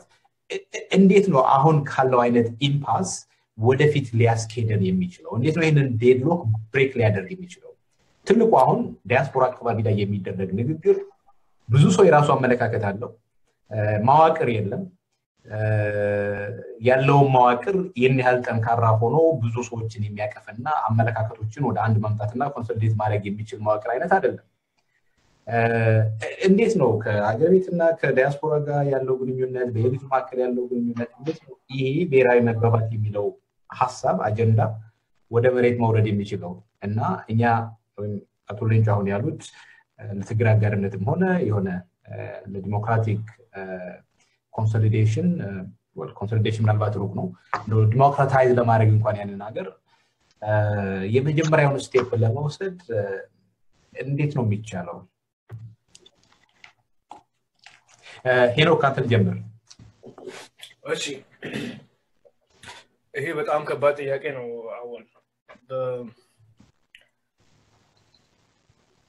አሁን አንድ የተሻለ ሁኔታ የተፈጠረው ቢያንስ አገሪቷን ወደ ዲሞክራሲያዊ ስርዓት ለማሸጋገር ትልቅ እድል የተፈጠረው ከታች እንግዲህ በአማርኛ ምን እንደምለው አላውቅም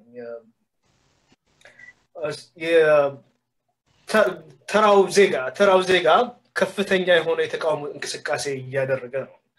ከዚህ በፊት የነበሩት እንግዲህ ሌላ ከተራ የተሻለ ቃል ስላላገኘው ነው ከዚህ በፊት የነበሩት የኢትዮጵያ ውስጥ የነበሩ እንቅስቃሴዎች ለምሳሌ የተማሪዎች እንቅስቃሴ ብንመለከት አብዛኛው ዜጋ ያልተሳተፈባቸው ነበሩ የልሂቃን የአካዳሚክ ልሂቃን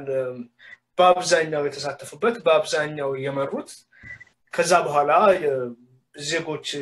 ተራ ዜጎች የተቀላቀሉት የነበረ እንቅስቃሴ ነው አሁን ያለው ነገር ልሂቁ ጭራሽ መግባባት አቅቶት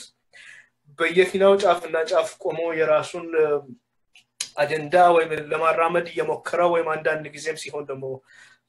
እርስ በርስ እየተጋጨ ባለበት ሁኔታ ህዝቡ በቃኝ ብሎ ገንፍሎ የወጣበት ሁኔታ አለ ይሄ ትልቅ አጋጣሚ ነው የሚመስለኝ እንዳውም መሆን የነበረበት ልሂቁ እንዴት ነው ህዝብ ቀስቅሼ አስተባብሬ ከፍተኛ ተቃውሞ እንዲነሳ አድርጌ በሰላማዊ መንገድ ከተቻለ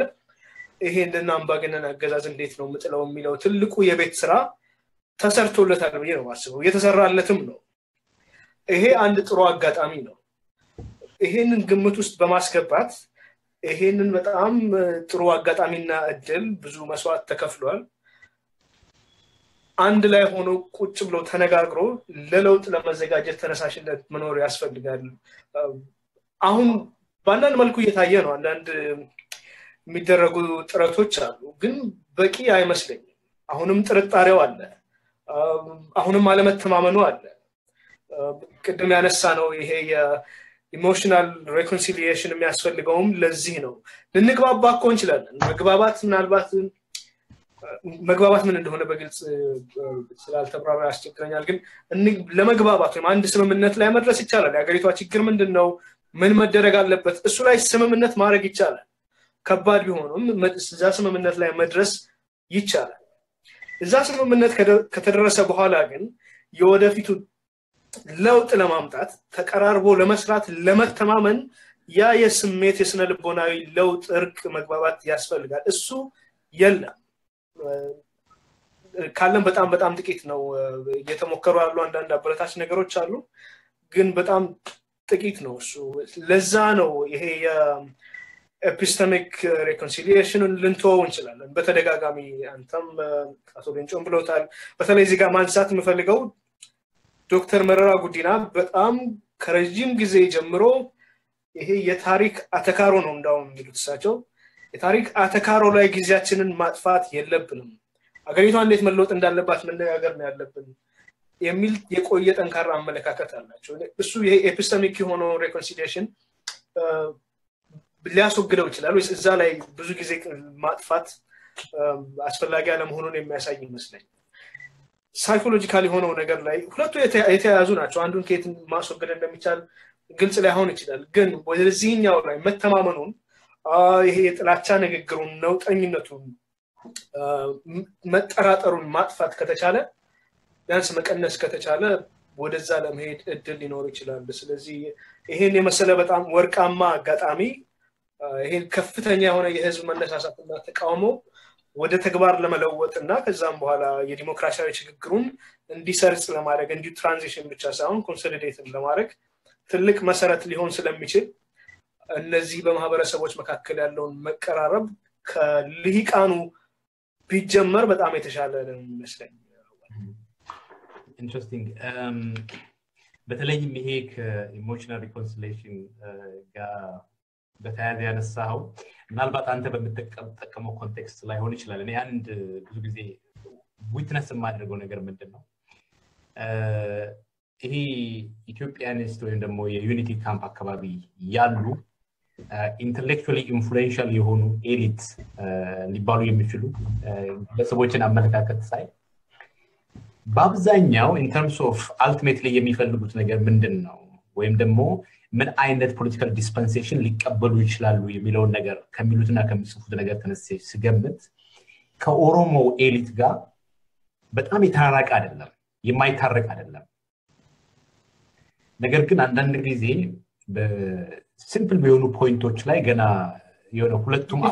ለምን እንደዛ የማይታረቅ አይደለም ወደ ከመንገዳችን እንዳያስወጣን ግን ስለሱ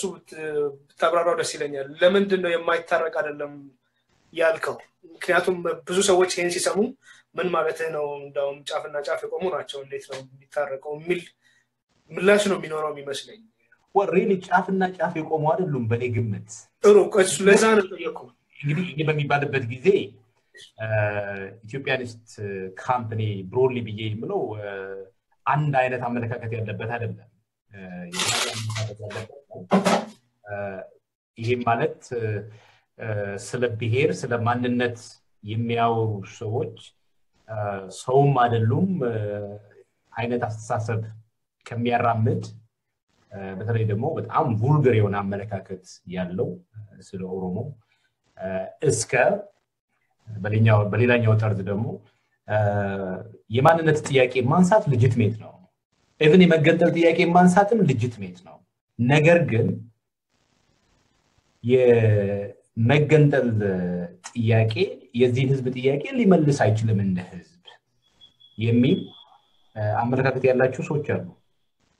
ብሮድ ስፔክትረም ነው ከዛ እስከዛ ጫፍ ማለት ነው። ሁሉ ሰው ስለ ሁሉ ሰው አይደለም ያወራው ያለው አንዳንድ ኢንፍሉዌንሻል ብዬ ማስባቸው ኢንተሌክቹዋሊ ሲግኒፊካንት የሆነ ኮንትሪቢዩሽን የሚያደርጉ የዚህ ሙቭመንት ባክቦን ብዬ ማስባቸው አንዳንድ ሰዎች ያላቸው አመለካከት የኦሮሞ ናሽናሊስቱ አካባቢ ያለው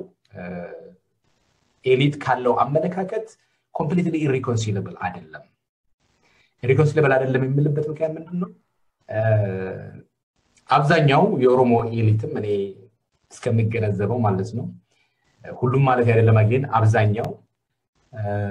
ኢንዱ ኢትዮጵያ ማፈረካከስ አይደለም። የኦሮሞ ህዝብ እንደ ህዝብ ተከብሮ ድምጽ ኖሮት በማንነቱ ኮርቶ ዲዘርቭ የሚያደርገውን ፖለቲካል ኢንፍሉዌንስ ኢኮኖሚክ ኢንፍሉዌንስ ኖሮት መኖር እንዲችል ነው። አልቲሜትሊ ምናልባት ይሄ የኦሮሞ ህዝብ የመገንጠል ምናምን ጥያቄ የህዝቡ የሚወስነው ጥያቄ ነው የሚል እንደ ኤሊት ሐሳብ ሊኖር ይችላል። ይሄንን አመለካከት ደግሞ እነዛኞቹም ይቀበላሉ። አትሰምኝ ቁጭ ብለህ ምናምን ፕሮፐርሊ እዚህ ነገር ላይ ስትነጋገር አንድ በአንድ አሰምሽኖቹን ምናምን ክላሪፋይ ለማድረግ ጊዜ ወስደህ ብትነጋገር ይግባባሉ። አትሊስት ይግባባሉ የሚለው በጣም ፖዚቲቭ ከሆነ ኢሬኮንሲለብል አይደለም አመለካከቱ ማለት ነው ኮንሰፕቹዋሊ ስፒኪንግ። ነገር ግን እነዚህ አይነት ነገሮች ላይ ቀርቦ ለመነጋገር ራሱ የቶንና የሆነ የስሜት የፍላጎት ኢሞሽናሊ መቀራረብ ያስፈልጋል። ኢሞሽናል ሪኮንሲሌሽን ካልከው ጋር ለማያያዝ ያስፈልጋል። ማለት obviously አንተ I think የተጠቀምክበት ኮንቴክስት ያምናል። That's what I'm trying to say. ኦቦሌንጆ ወደ አንተ መጣለው። ያንተ የብሔራዊ መግባባት ፕሮጀክት በምን አይነት መልኩ ሊሰራ ይችላል? There is a state working አገር አለ መንግስት አለ working against you diaspora ሆኖ on the periphery of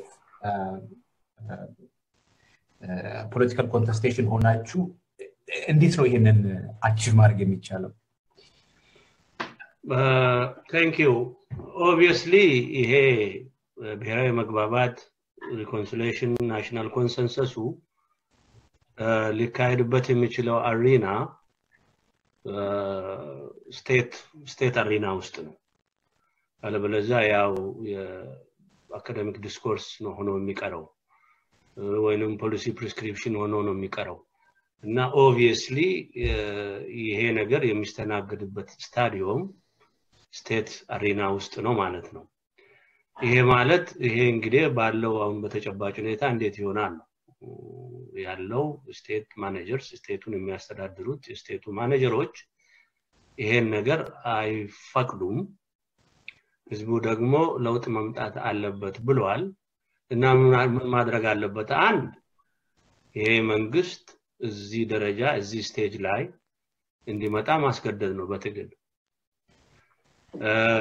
እዚህ ደረጃ ላይ መጥቶ ራሱን አስተካክሎ የስቴቱን አሪና ከፍቶ ለለውጥ ማዘጋጅ ከሆነ ያው በጉልበት ይወድቃል ማለት ነው ምክንያቱም ኢትዮጵያ ህዝብ ጭቆናን አይቀበልም ሰው አሁን ቲፒኤልኤፍ ያላቸው ቾይስ ሁለት ነው ያለውን ዴንጀር የህዝቡን ጥያቄ አይተው 27 አመት አስተዳድረው በምንም አይነት መልኩ ከጫፍ እስከ ጫፍ ምንም ተቀባይነት አላገኙም በጉልበት ደግሞ መቀጠል እንዳማይችሉ እያዩት ነው እነሱ ሰፍተው ለራሳቸው በራሳቸው ልክ ትንሽ ሰፋ አድርገው ለራሳቸው አሰፍተው የመጡት ስቴቱን የማስተዳደር ልብስ እነሱ እስካሁንም ሊሞሉት አልቻሉም ያን በእነሱ ላይ ትልቅ ነው እንደ ሽማግሌ ኮበርታ ነው ለአንደምና ለኦፒዲዮ ደግሞ ያሰፉት አንደምና ኦፒዲዮ አድጎ ወፍሮ ዛሬ ልብሱን እየበጣጠሰ ነው ከዛ በላይ ትልቅ ነው የሚፈልገው ማለት ነው እንደው አናሎጂ ለመጠቀም ያለበት ደረጃ ይሄ ነው ይዘው የመጡት ቱል ስቴት ሰርቫይቫል ሪጅም ሰርቫይቫል ስትራቴጂ ቱሉ ተሰብሯል ሌላ ቱል ማበጀት አለባቸው ማመጀት ይችላሉ አይችሉም ህዝቡን ማስጨራረስ ካልሆነ በስተቀር እና ያላቸው ቾይስ ለለውጥ ራሳቸውን ማዘጋጀት ነውና ይሄ መንግስት ጊዜው ደርሷል ብሎ ራሱን አስተካክሎ የዚህ ለውጥ አካል ከሆነ ይመረጣል ይሄ ማይሆን ከሆነ ደግሞ በህዝብ ትግል የስቴቱ አሪና ስቴቱን ሞኖፖላይዝ አድርጎ ያዘውን ቡድን አግሎ ስቴቱን ይዞ ለኢትዮጵያ ህዝብ ጥቅም እንዲያውል ነው እንግዲህ ትግሉ ይሄ ሲሆን ምን ሆኖ ነው ከየት ነው የሚጀምረው አንደኛ የኢትዮጵያን መንግስት ነፃ ማውጣት ነው ህዝቡ ሳይሆን መጀመሪያ መንግስት ነው ነፃ ማውጣት አለበት መንግስት ነፃ ከወጣት በኋላ ደግሞ የተለያዩ ፖለቲካል ኤጀንቶች አንድ አይነት አይደለም የተለያዩ ፖለቲካል ኢንተረስቶች መተው በፖለቲካል ፕሮሰሱ ላይ መግባባት አለባቸው የኢትዮጵያ ፖለቲካል ፕሮሰስ ክሊር በሆነ መንገዱ ዲሊኔትድ ተደርጎ ዲፋይን ተደርጎ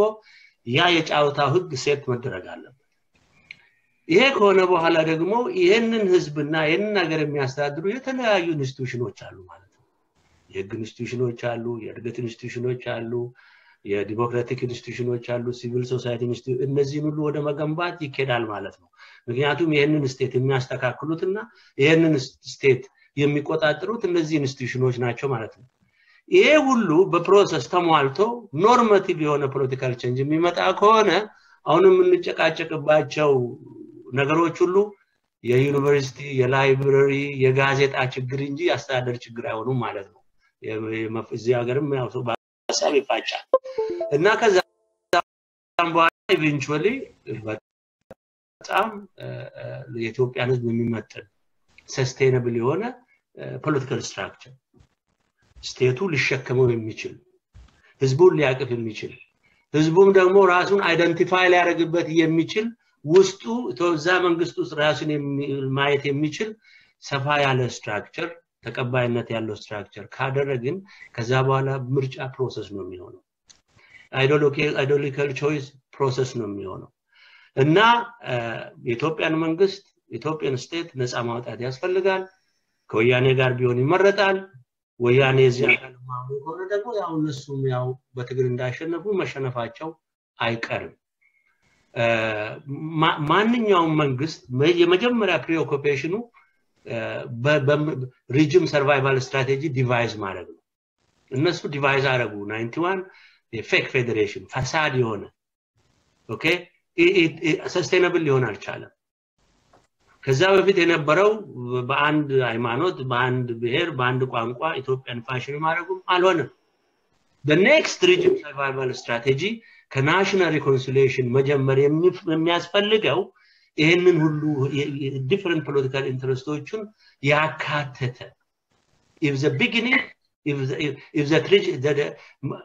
መነሻ ትክክለኛ ከሆነ መድረሻም ትክክለኛ ነው የሚሆነው እና ለዚህ ነው እንዳልኩ ሁለት ቾይስ ነው ያለ ያደግን ቲፒኤልኤፍን የለውጡና የዚህ የሚቀጥለው የኢትዮጵያ የሪጅም ስትራክቸር ዲስኮርስ አካል ማድረግ ይሄን ለዚህ ደግሞ ፍላጎት ከሌላቸው በህዝባዊ ትግል ወድቀው ወይንም ተገለው the normal political discourse ሁሉንም ያቀፈ ሁሉንም ያካተተ ከታሪክ የተማረ ዘመናዊ የሆነ ዲሞክራቲክ የሆነ ፕሉራል የሆነ ማስቀመጥ ይቻላል እነሱ ቢሳተፉ ትግሉ ቀላል ይሆናል እነሱ ማይሳተፉ ከሆነ ካለን ኮምፕሊኬሽን ጋር ቅድም ካነሳው የተለያዩ ህብረተሰባዊ ቅራኔዎች ጋር የጋራ ትግል ማድረግ ኮምፕሊኬት ያደርጋል obviously every day እኛ ጊዜያችንን እናሳልፈው ከተለያየ ኢትዮጵያ የፖለቲካ አካላቶች ጋር በመነጋገርና በመደራደር ነው ቀላል አይደለም ኦኬ ህዝቡ ጋር ሲደርስ ደግሞ ከዛ በላይ ይበልጣልና I wish ያለው ግፊት ለማቀፍ ግፊት የኢትዮጵያ ህዝብ ለለውጥ ያለውን ግፊት አይተው change of heart ያረጋሉ I don't know አንዳንዴ በጣም ነው የሚገርመኝ እኔ ለምን እስኪጨልም ድረስ አይን ተጨፍኖ መንግስት ነኝ ብሎ እንደሚቀመጡ አይገባኝም ምክንያቱም maybe እዛ ቦታ ያለ ሰው የሚያስበው በሌላ ሜንታል ፍሬምወርክ ሊሆን ይችላል እኛ አሁን ከዚህ ምናየው ተከበዋል they are siege it is over I mean የኦሮሞ ቄሮን ያየ የኢሬቻን ያየ የኦሮሞ ፖሊስን ያየ የኦፒዲዮን ጥያቄ ያየ የአማራን ህዝብ ጥያቄ የጎንደርን ህዝብ ጥያቄ ያየ መንግስት ለዚህ መልስ የማይሰጥ ከሆነ ምንድነው do they really have a capacity to understand analyze ያለውን danger እና ዲስከሽን ለዚህም ይረዳል የሚል ያዳምጣሉ የሚል ሐሳባለን እኛ we tried personally we tried በደብዳቤ tried በቴሌፎን tried አርገናል በግለሰብ ጋር አግኝተን ይሄ ነገር እየተበላሸ ነው አያዋጣችሁም የትግራይ ልጆች ደም ይታያችሁ ብለን ጎትጉተን አቅቶናል ኦኬ ግን እንዳልኩ የኢትዮጵያ ህዝብ ይሄንን ባርነትና ጭቆና የሚሸከምበት ጫንቃ ያለው ባክቶታል እሺ በጣም አመሰግናለሁኝ ብዙ ነጥቦች ያነሱት I think ይሄ ስርዓት አሁን ያለው ኮንፊግሬሽን ማለት ነው በተለይም የቲፒኤልኤፍ የበላይነት አሹርድ ሆኖ አሁን ትሬትን እየሆነ ነው አሹርድ ሆኖ ለረጅም ጊዜ ቆይቷል ደግሞ የፈጠረው ለየት ያለ አይደንቲቲ ያለ ኦልሞስት ባህል አለ በ25-26 ዓመታት ውስጥ አንድ ህዝብም ማለትም I think careful መሆን ይቻላልብን at least አንድ ኤሊት ግሩፕ ይሄን አይነት ኢኮኖሚክ ፖለቲካል ዶሚናንስ ኤስታብሊሽ ማድረግ ከቻለ ያ የሚፈጥረው ስቴት ኦፍ ማይንድ አለ እንደ ተራ ግለሰብም the common man ከዚህ ስርዓት ዳይሬክት በሆነ መልኩ ባይጠቀምም የሆነ ሲምቦሊክ እንትን አለ ቤኔፊት አለውም ኤሰንስ ኦፍ ሱፕሪዮሪቲ የኛ ስርዓት ነው የሚል አይነት ነገር ሊኖር ይችላል በተወሰነ ደረጃ ይሄ በተለያየ አይነት መልኩ አቺቭ ሊደረግ ይችላል ህዝቡ ነፃ ሆኖ በራሱ ፍላጎት ስርዓቱን ደግፎ ሳይሆን ስርዓቱ በተለያየ አይነት መልኩ ህዝቡ ወደዛ አይነት አመለካከት ይመጣበት ሁኔታ ይፈጥራል systems do this historically እና ቶሌጅ ያሉት አንድ ነጥብ ይሄንን አቺቭ ማድረግ የምንችልበት የብሔራዊ መግባባት አቺቭ ማድረግ የምንችልበት አንዱ መንገድ ቲፒኤልኤፍንም ህወሓትንም ወደዚህ ብሔራዊ መግባባት ሂደት ፕሮሰስ ማምጣት ነው ያሉት ነገር አለ ወደዚህ ይመጣ ከሆነ ግን ይሄ ሄጂሞኒ ይሄ የበላይነት ያከትማል ማለት ነው ይሄ የበላይነት በተጠበቀበት ሁኔታ ወደ መግባባት ሊደረስበት የሚችልበት ሁኔታ የለም ሶ ጥያቄ አሁን ያንን የበላይነት ጊቭ አፕ አድርጎ ወደዚህ ፕሮሰስ መምጣት ይፈልጋል ባይፈልጉም ነው ነገሮች ግን necessarily በቲፒኤልኤፍ ፍላጎት መወሰንም የለባቸውም ኮንፋይንድ መሆንም መቻል የለባቸውም አይ ቲንክ አሁን አንድ የምናየው ሂደት በኢፒአርዲኤፍ ውስጥ እየተደረጉ ያሉት ኮንቴስቴሽንስ ክርክሮች ጭቅጭቆች ፕሮባብሊ በቲፒኤልኤፍ ውስጥ ባህሪው ምን እንደሆነ አይገባኝም ግን በቲፒኤልኤፍ ውስጥ የተለያዩ አመለካከቶች እንዳሉ ነው የሚታየው ግን ግልጽ በሆነ መልኩ በተለይ በኦፒዲዮ በኩል እየመጣ ያለው ቻሌንጅ የአማራውና የኦሮሞውን ህዝብ የሚወክሉት ግሩፖችም ህዝቡም ለፉታ 26 ዓመታት እየተጠራጠረ እየተፈራራ በኖርበት ኮንቴክስት ይሄ ቅርብ ጊዜ የኦሮሚያ ህዝብ የኦሮሚያ መንግስት ከአባገዳዎች ከአርቲስቶች ከሌሎች ካልቸራል አይከንስ ጋር ሆኖ የአማራ ክልል በመሄድ ሲደረግ የነበረው almost political rapprochement I think የብዙዎችን ትኩረት የሳበ ነውና ጥያቄ ምንድነው ከዚህ ጋር በተያያዘ ይሄ በሁለቱ ክልሎች መካከል የተጀመረው መነጋገር በተወሰነ ደረጃ አቶ ሌንጮ አሁን ያሉትን ሂደት የጀመረ ስቴፕ ነው ልንል እንችላለን እንግዲህ አንዱ እንዳልነው ቲፒኤልኤፍንም አሁን ያሉትን የኢፒአርዲኤፍ መዋቅር ውስጥ ያሉትን ኃይሎች እዚህ ፕሮሰስ ውስጥ ማሳተፍ ነው ናው የመሳተፍ ጉዳይ ብቻ ሳይሆን ኦሬዲ ሊድ ያደረጉት ያለም ይመስልበት ሁኔታ አለ ለሰልይ በቲፒኤልኤፍ ፍላጎት አይደለም ግን በተለይ ኦፒዲዮ ከዛ ባለፈ በአዴን ናው እዚህ ላይ የተለያየ አመለካከት እንዳለ ያውቃለሁ ጥያቄ ኦፒዲዮ እና በአዴን ያደረጉት ግንኙነት የዚህ ፕሮሰስ ሂደት ነው ልንል እንችላለን ወይ ምክንያቱም እዚህ ፕሮሰስ ላይ የነበሩት አንዳንድ ንግግሮች በግልጽ የሚያሳዩት ኦሮሞ ኢትዮጵያዊነትን ግን ኢምብሬስ ማድረግ በተለይ ኦፒዲዮ ከዛ በዛኛው በኩል በአማራ ክልልም በኩል የታሪክ ስረኛ መሆን የለብንም ታሪክን ስትራቴጂክ ፖለቲካል በሆነ መልኩ መጠቀም የለብንም ሁላችንም የኦሮሞኛን ቋንቋ መማር መቻል አለብን አንድ ላይ መምጣት መቻል አለብን ችግሮች መፍታት መቻል አለብን ወደፊት ማየት መቻል አለብን የሚል አመለካከት አለና ይሄ ከነፍሰሪ ከቲፒኤልኤፍ ፍሬምወርክ ውጪ ያንን ብሔራዊ መግባባት የመጀመር ሂደት ነው ብለን ልንወስድ እንችላለን ወይ አቡሌጆ ከርሶል ጀምር ጥሩ ጅማሮ ነው ምክንያቱም ያለው ፖለቲካል ቴንሽን ትልቁ ፖለቲካል ቴንሽን በአማራና በኦሮሞ መካከል ቴንሽን አለ at least በኤሊቱ በህብረተሰቡ ላይ ነው እና ይሄንን ለማቀዝቀዝና ህዝቡን ለማቀራረብ የተደረገው ይሄ ጉዞ በጣም ታሪካዊ ነው የተደረገው መቀባበል የህዝቡን ፍላጎት ከዛም በአማራ ክልልም ያለው በጣም አስፈላጊ ነው እቺ ሀገር ትበታተናለች እቺ ሀገር ትፈርሳለች ብለው የሚፈሩ የምዕራባንም ሀገሮች ሌላም የአፍሪካ ሀገሮች ይሄ የሚያሳየው ይሄ ነገር ይሄ ፍራቻ ትክክለኛ ፍራቻ እንዳልሆነ ያሳያል ማለት ነው ማፍረስ ማለት ኔጌቲቭ ነው ከኔጌቲቭ የሚጀምር ሰው ብዙ አይደለም እና unity is a positive concept እና practical acceptable በኩልነት ላይ የተመሰረተ unity ከሆነ እና የጥሩ ጅማሮ ነው የመጀመሪያው ነው ግን እንዳልኩ ይሄ ከፍላጎትና መልካም ፍላጎት ከማሳየት ውጪ ቅርጻዊ ነው መሆን አለበት ኢንስቲትዩሽናል መሆን አለበት ስቴቱ የሚያስተጋባው ድምጽ መሆን አለበት ስቴቱ ስፖንሰር የሚያደርገው መሆን አለበት በአስተዳደር መገለጥ አለበት በእኩልነት መገለጥ አለበት በተለያዩ ነገሮች መገለጥ አለበት ይሄ አሁን ስቴቱን አልፎ ነው ያደረጉት እነዚህ ለትግሉም ይጠቅማል ለወደፊቱ አንድነትም ደግሞ ብዙ ይጠቅማል ግን ሊያረጉ ከሚችሉት ነገር ትንሹ ነው ትንሹም ቢሆን ካላቸው ሊሚቴሽን በስቴቱ ውስጥ እነዚህ ሁለት ብሔር ብሔረሰቦች አሁን ያላቸው ሮል በጣም ትንሽ ነው ይሄንን ተሻግረው እሱን ትተው ነው ከሱ በሱ ጀርባ ሄደው ይሄንን ያደረጉት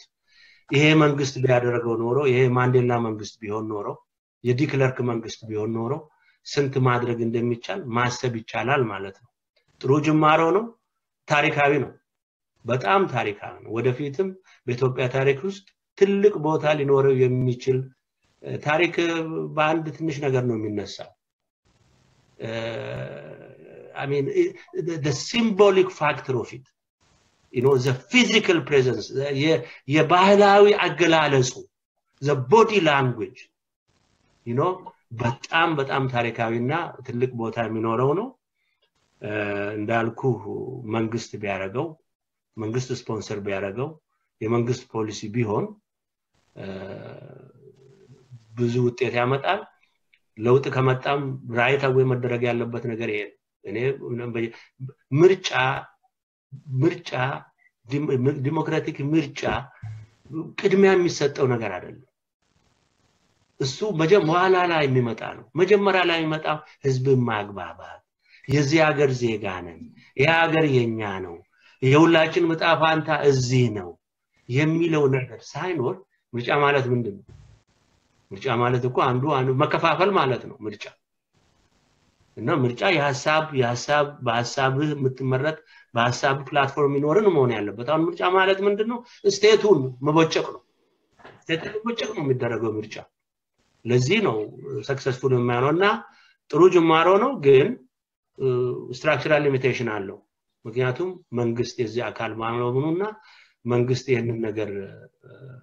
ስፖንሰር ባለማድረጉና ይሄንን በጣም ፖዚቲቭ የሆነ መንገድ ባለመከተሉ ያም ነው ግን ህዝብ against all odds አድርጎታል ከደቡብም ጋር መደረግ አለበት ከሶማሌውም ጋር መደረግ አለበት ከትግራይ ህዝቦችም ጋር መደረግ አለበት ይሄ መንግስት እቺን ሀገር ይዞ እሷና ህዝቡን ለማጥፋት የተዘጋጀ ከሆነ ህዝቡ ሌላ መንገድ ፈልጎ ይሄ ነገር የማይሆንበትን ይሄን ነገር ፉርሽ የሚያደርግበትን መተላለቅን ፉርሽ የሚያደርግበትን መንገድ መፈለግ አለበት በጣም አመሰግናለሁኝ አቶ ሌንጮ obviously ታሪካዊ ተግባር ነበረ I think by any standard it's interesting የተለያዩ ሰዎች የተለያየ አመለካከት አላቸው እዚህ ጉዳይ ላይ ከዚህ በፊት እዚህ ፕሮግራም ላይ ይሄንን ጥያቄ አንስቼ ተወያይተን ነበር ከተሳታፊዎች ጋር እስቲ ሄኖክ ወደ አንተ መጣለሁ ወደ አንተ ከመምጣቴ በፊት ግን አቶ ሌንጮ አሁን አንድ ያነሱት ኢምፖርታንት የሆነ ነጥብ ሁለቱ የክልሉ መንግስታት ስቴቱን ተላልፈው ነው ይሄንን ነገር ያደረጉት ያሉት ነጥብ አለ እኔ አንድ የሆነ ፕሮግራም ላይ የጀርመን ራዲዮ ፕሮግራም ላይ ተሳትፌ ነበር አንድ ውይይቱ ላይ ከነበሩት አንዱ የአማራ ክልል ኮሚኒኬሽን ቢሮ ኃላፊ ነበሩ አቶ አበባየው ይባላሉ መሰለኝ ስማቸውን ካረሳው እንዴት ነው የተዘጋጀው ይሄ ነገር የት ነው የተጀመረው ምን ነበር ዓላማው የሚል ጥያቄ ተነስቶ የሰጡት መልስ ምንድነው የአማራ ክልል መንግስት አገሯባች ከሆኑ መንግስታት ክልል መንግስታት ጋር የጀመረው ንግግር አለ ከዚህ በፊት ከትግራይ ክልል ጋር መቀሌ ላይ የተደረገ ዝግጅት ነበር አሉ አሁን ቅርብ ጊዜ ደግሞ ጎንደር ላይ ታሰባለ አሉ ከቤንሻንጉል ጋርም እንደዚሁ ለማድረግ አስበናል አሉ አይ ቲንክ አንድ ሌላ ክልል ጋርም የተደረገ ስብሰባ እንዳለ ነው ያነሱት ከኦሮሚያ ጋር የተደረገውም በዚሁ ሐሳብ ወይም በዚህ መልኩ የተደረገ ሐሳብ እንደሆነ ነው ያቀረቡት obviously የኢፒአርዲኤፍ አባል ናቸው የመንግስቱ አካል ናቸው እንደዚህ አይነት ስፒን ቢያስቀምጡበት ስቶሪው ላይ ብዙም የሚገርም አይደለም ነገር ግን አትሊስት ስፒን እየተደረገ ያለው በዛ አይነት መልኩ እንደሆነ ongoing የሆነ ፕሮሰስ እንደሆነና necessarily ከስቴቱ ፍሬምወርክ ውጪ እንዳልነበረ አድርገው ነው ያቀረቡት just in fact ስራውን ለማድረግ ፈልጌ ነው እዚህ ላይ አወል ፕራይም ሚኒስተሩ ራሳቸው ከሁለት ቀን በፊት ልክ አንተ ያልከውን ነገር እያሉ ነው የኛ ፕሮጀክት ነው እኔ አፍተር ኢፌክት ነው እና መጀመሪያ ቢሉ ኖሮ እናምናቸው ነበር እኔ ባለኝ መረጃ አይ ቲንክ የሁለቱ ሪጅኖች ኢኒሺያቲቭ ነው የኮሙኒኬሽን ቢሮዎች ያነሱት ነው ይሄማ ቢሆን ከዚህ በላይ ደምቅ ነበር ፕራይም ሚኒስተሩ ራሱ ሁለቱም ፕሬዝዳንት ማከል ተቀምጠው ንግግር አድርገው ስንት ነገር ማድረግ ይችላሉ ነበር እና ወደፊትም እሱ ማድረግ የሚፈልጉ ከሆነ የሚደመሩበት ከሆነ ይደመሩበት ጥሩ ነገር ነው absolutely የማክሮ መንግስት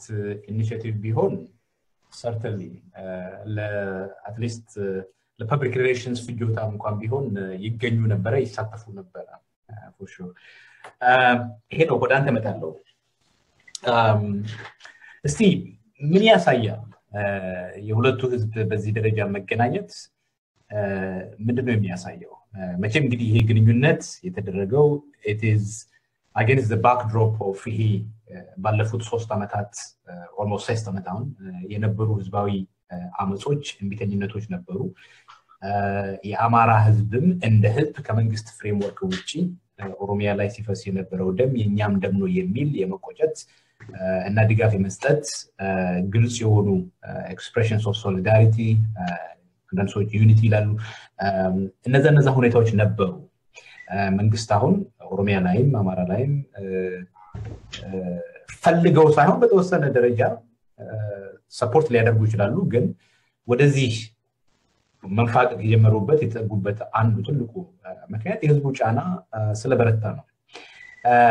ምንድነው የሚል ይሄ ላይክ ምንድነው የሚያሳየው ይሄ የመቀራረብ ሂደት በመንግስታት ደረጃ በሁለተኛ ደረጃ ደግሞ ቅድም ካነሳነው ብሔራዊ መግባባት ወይም ሪኮንሲሊየሽን አንፃር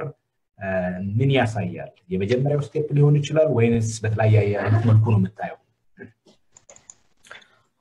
ከሁለተኛው ጥያቄ ለነሳ መሰለኝ ለብሔራዊ መግባባት ወይም ብሔራዊ እርቁ በጣም ከፍተኛ አስተዋጽኦ የሚያደርግ ነው የሚመስለኝ አንድ በተደጋጋሚ የሚነሳ እኔ ለመቀበል በጣም የሚያስቸግረኝ አንድ አመለካከት አለ ይሄን የሁለቱን የኦህዴድና የብአዴን መሪዎችን ግንኙነት በተመለከተ ይሄ ከህወሓት እውቅናና ፍላጎት ውጪ ሊሆን አይችልም አሁን ተቃቅሳችሁታል ለምሳሌ ጠቅላይ ሚኒስትሩ ይገኙ ነበር የሚለው ለመቀበል የሚያስቸግረኝ ለምንድነው የህወሓት ይሁንታ አለው የሚለውን አመለካከት እስካሁን ድረስ የምናውቀው በየትኛው መመዘኛ የህዳጣን መንግስት እየመራ ያለ ኃይል በብዙሃን ላይ እንግዲህ ለ30 አመት ሊሆን ነው እንግዲህ ራሱን የጫና ኃይል ሊተማመን የሚችልበት ዋናው ነገር መከፋፈልና መግዛት ነው ከፋፍለ ግዛ ነው ይሄን ሲያደርግም ከርሟል ለምሳሌ በኢትዮጵያ ሶማሌና በኦሮሚያ ክልል የነበረውን ግጭት ማንሳት ይቻላል ለሳምንታት ምናልባት ለወራትም የማዕከላዊ መንግስት ባለበት ሁኔታ በሺዎች የሚቆጠሩ ዜጎች ንጹሃን ሲፈናቀሉና ሲሞቱ ሲገደሉ ከዚህ በፊት እንደምናውቀው ምንም ነገር ጥላውን የማያምን መንግስት ነው ያለው አገሩ ላይ አንድ ነገር በተከሰተ ቁጥር መትረየስ ይዞ የሚወጣ ኃይል ነው ምንም እንዳልተፈጠረ ሲያየ ነበር ነው ምናልባት 2 ወርም የሚሞላው አይመስልኝም ይሄ ነገር ከተፈጠረ ያ ኃይል ነው እንግዲህና እስካሁን በሰነዶቹም በአደባባይም ሲገልጹ የነበረው በተለይ ኢትዮጵያዊነትን ከአንድ ማህበረሰብ ጋር በማቆራኘት የትምክተኝነት ቁራኛ አድርጎ ያስቀመጠ ኃይል ይሄንን ነገር በሱ ፍላጎት ነው የሚያደርገው ለማለት በጣም ይቸግረኛል ስለዚህ ከአቅሙ በላይ ሆኖበት ነው በየነ ማሰው አንደኛው እሱ ነው ሁለተኛው ይሄ በጣም ምልክታዊነቱ በጣም ትልቅ ነገር በተለይ ደግሞ እስካሁን ስንትቀደም ለመናገር ሞክር ያለው ለኔ ለራሱ የሚጠቀሙበት ቋንቋ ራሱ አስደንጋጭ ነው ድሮ ቢሆን ኖሮ ምናልባት ከ10 አመት ምናምን ቢሆን ኖሮ አሁን ላለቅሱ ልጅ ነበር ያንተ ሰማ አሁን በጥርጣሬ ነው ማለት እንባጨርሻለሁ ግን በጣም ትልቅ ነገር ነውና እንዴት የሚጠቀሙበት ቋንቋ ይሄን እንግዲህ የህወሓት አገዛዝ በፍጹም የማይፈልገው እንደሆነ ይታወቃል በይፋም የተነገረ ነው የመንግስት ቃል አቀባይ የሆኑት ግለሰብ የኦሮሞና የአማራ ወይም ደግሞ ኢትዮጵያ ብሔርተኞች አንድ ላይ አብረው ስለሰሩ ተግባራችንን ሚናችንን በትክክል አልተወጣንም እነዚህ ምንድነው ልማት ኃይሎች አንድ ላይ እንዴት ይሰለፋሉ ሲሉ የነበሩ ናቸውና እሱ አንድ ነው ችግር ሆኖ የሚታየኝ የተምሳሌታዊነቱ በጣም አስፈላጊነቱ በተለይ ደግሞ አሁን ይሄ የስነ ልቦናዊ እርቅን በመፍጠር በኩል በጣም ከፍተኛ አስተዋጽኦ የሚያደርግ ነገር ነው። ለመቃወም በጣም አስቸጋሪ ነው እነዚህ ሰዎች የሚያደርጉት። በተለይ የባህር ዳሩን ጉዞ በጣም ከባድ ነው ለመቃወም ከየትኛውም ወገን ብትመጣ በተለይ ከዚህ ከአንድነቱ ወገን ምን ብለህ እንደምትቃወመው ሁሉ ግራ ነው የሚገባ። ሌላው ትልቁ ነገር ደግሞ ለኔ በጣም ያስገረመኝ ነገር በውጭ ሀገር ከሚገኙ የኦሮሞ ብሔርተኛ ተቃዋሚዎች ያገኘው ድጋፍ ነው። በፍጹም ሊገባኝ አልቻለም። እኔ እንግዲህ እናንተ ልታስረዱኝ ትችላላችሁ። ምክንያቱም የሚጠቀሙበት ቋንቋ በጣም ጠንካራ ከቅድም ካልነው ከክብረ ነገስታዊ በኢትዮጵያነት አመለካከት የሚጠበቅ የሚመስል ቋንቋ ነው። ከሱስ ጋር የማነጻጸር ነው የተጠቀሙበት ቋንቋ። ያን ሲሉ አገሪቷን እናፈርሳለን ሲሉ የነበሩ ወገኖች ጭራሽ ያንን ሲያስተጋቡ ነው የነበረው። እንዳውም በጣም ያን አመለካከት በተደጋጋሚ ከማንጸባረቃቸው የተነሳ እነዚህ ቀደም ሲል የሀገር እናፈርሳለን ሲሉ የነበሩ ኃይሎች ተደብቀው ባህር ዳር ተገኝተው ሁሉ ሊሆን ይችላል የሚል ቀልድ ሁሉ ተፈጥሯል ነገሩ ከመደጋገሙ የተነሳ። እዚህ ጋር ላቋርጥህና ምናልባት ቅድም ያልኩህን ፖይንት ይሄ የፓን ኢትዮጵያን ናሽናሊስቱ አካባቢ ያለው ኢንተሌክቹዋል ባክቦን እና ኦሮሞ ናሽናሊስቱ አካባቢ ያለው ኢንተሌክቹዋል ኤሊት የምትለው ሐሳቡ ኢሪኮንሲለብል አይደለም ያልኩህን I think ከዚህ አንፃር ልትረዳው ትችላለህ። It does say something. ማፕ አድርገው እሱን ሌላ ጊዜ ማፕ አድርገው ግን ሌላ ጊዜ እሺ ጥሩ። ለማንኛውም ግን ለኔ ትልቅ እንግዳ ነገር ነው የሆነብኝ። ምንድነው እነዚህ ሰዎች ያደረጉት? የኦህዴድን ታሪክ የምናውቀው ነው። የህወሓት ተላላኪ ሆኖ ለዘመናት የኖረ በርግጥ ከብአዴን በጣም የተሻለ ነፃነት ያለው ሊባል የሚችል ነው ይመስለኝ። የአማራን ህዝብ ፍላጎት በፍጹም የማይወክል አጀንዳው ያልሆነ ጭራሽ እንደውም ቴክኒካሊ አማራ ያልሆኑ ሰዎች ስሙን ራሱ ወደ አማራ የሚል ነገር ያስገባው ቅርብ ጊዜ የሆነ ድርጅት ነው። እነዚህ ኦህዴድም እንደምናውቀው ነው ላለፉት አመታት እንግዲህ ምን ያህል የኦሮሞ ወጣቶች እንደታሰሩና እንደተገደሉ የምናውቀው ነው። የእስር ቤት ቋንቋ ሁሉ ኦሮምኛ ሆኗል እስከመባል የደረሰ ነው።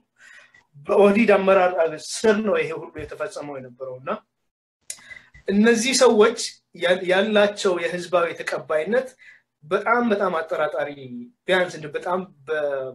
በትውት ቋንቋ ካልሆነ እንደ ጠላት የሚታዩ ኃይሎች ናቸው።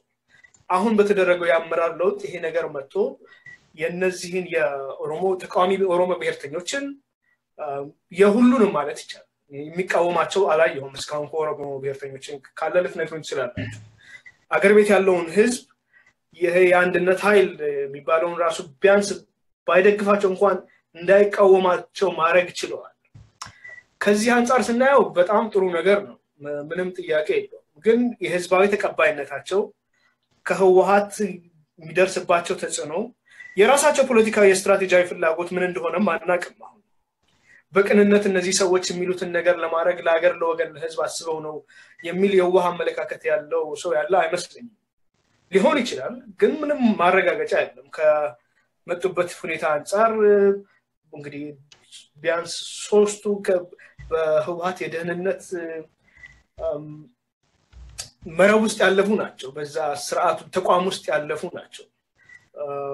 ዶክተር ወርቅነህ ገበየሁን ማየት ይቻላል። እንግዲህ ላለፉት በርካታ አመታት የስርዓቱ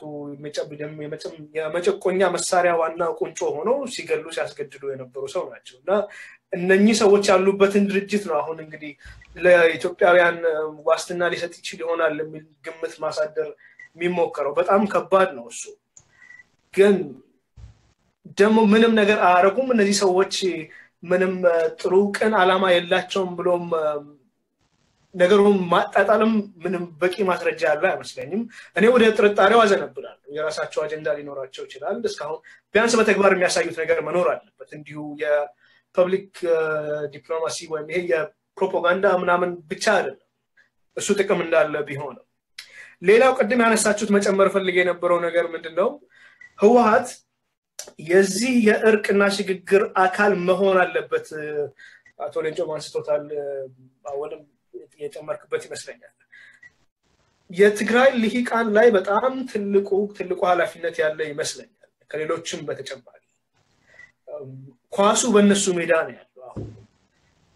ይሄ አገዛዝ ተገቧል ምናልባት ያለው አሁን በቃ ይሄ ጠመንጃው ብቻ ነው የቀረው በተረፈ ህዝባዊ መሰረቱ ተንዷል በሁሉም በኩል ተመንጮ እንዳለው ተከቧል ማለት ይቻላል ከዚህ በኋላ ሊቀጥል የሚችለው በጭፍጨፋ ብቻ ነው ያን ማድረግ እንግዲህ እስከምን ያህል ጊዜ ድረስ ሊያስኬደው እንደሚችል አይታወቅም ያው መጨረሻው ግን ለራሱም ወክሏለው ታገይለታለው ሞቸለታለው ለሚለው የትግራይ ህዝብ ከፍተኛ አደጋ ነው የሚሆነው ያን ግምት ውስጥ አስገብቶ የሽግግሩ አካል እንዲሆን ጥረት መደረግ ያለበት ይመስለኛል እንግዲህ ያሁን የእውነትና የእርቅ ኮሚሽን የሚመጣው እዚህ ጋር ነው ከነ ብዙ መዘዙና ጣጣው ማን በማን ስም ነው ይቅርታ የሚሰጠው ማን ነው እነዚህን ሰዎች እንግዲህ ወደ ሽግግር ወደ ድርድር ለማምጣት ቢያንስ ከተጠያቂነት ሊወጡ የሚችሉበት እድል እንዳለ ሁሉ ማየት ይኖርብናል እንግዲህ እሱ በጣም አወዛጋቢ ነው የሚሆነው እንዲሁ በቀላሉ የሚታለፍ ጥያቄ አይደለም እነዚህ ሰዎች ዋስትና ሳይሰጣቸው ሰላማዊ ሽግግርን ይቀበላሉ ብሎ ማሰብ በጣም አስቸጋሪ ነው የኢኮኖሚ ኤምፓየር ልንለው እንችላለን ለምሳሌ የፈጠሩ ሰዎች ናቸው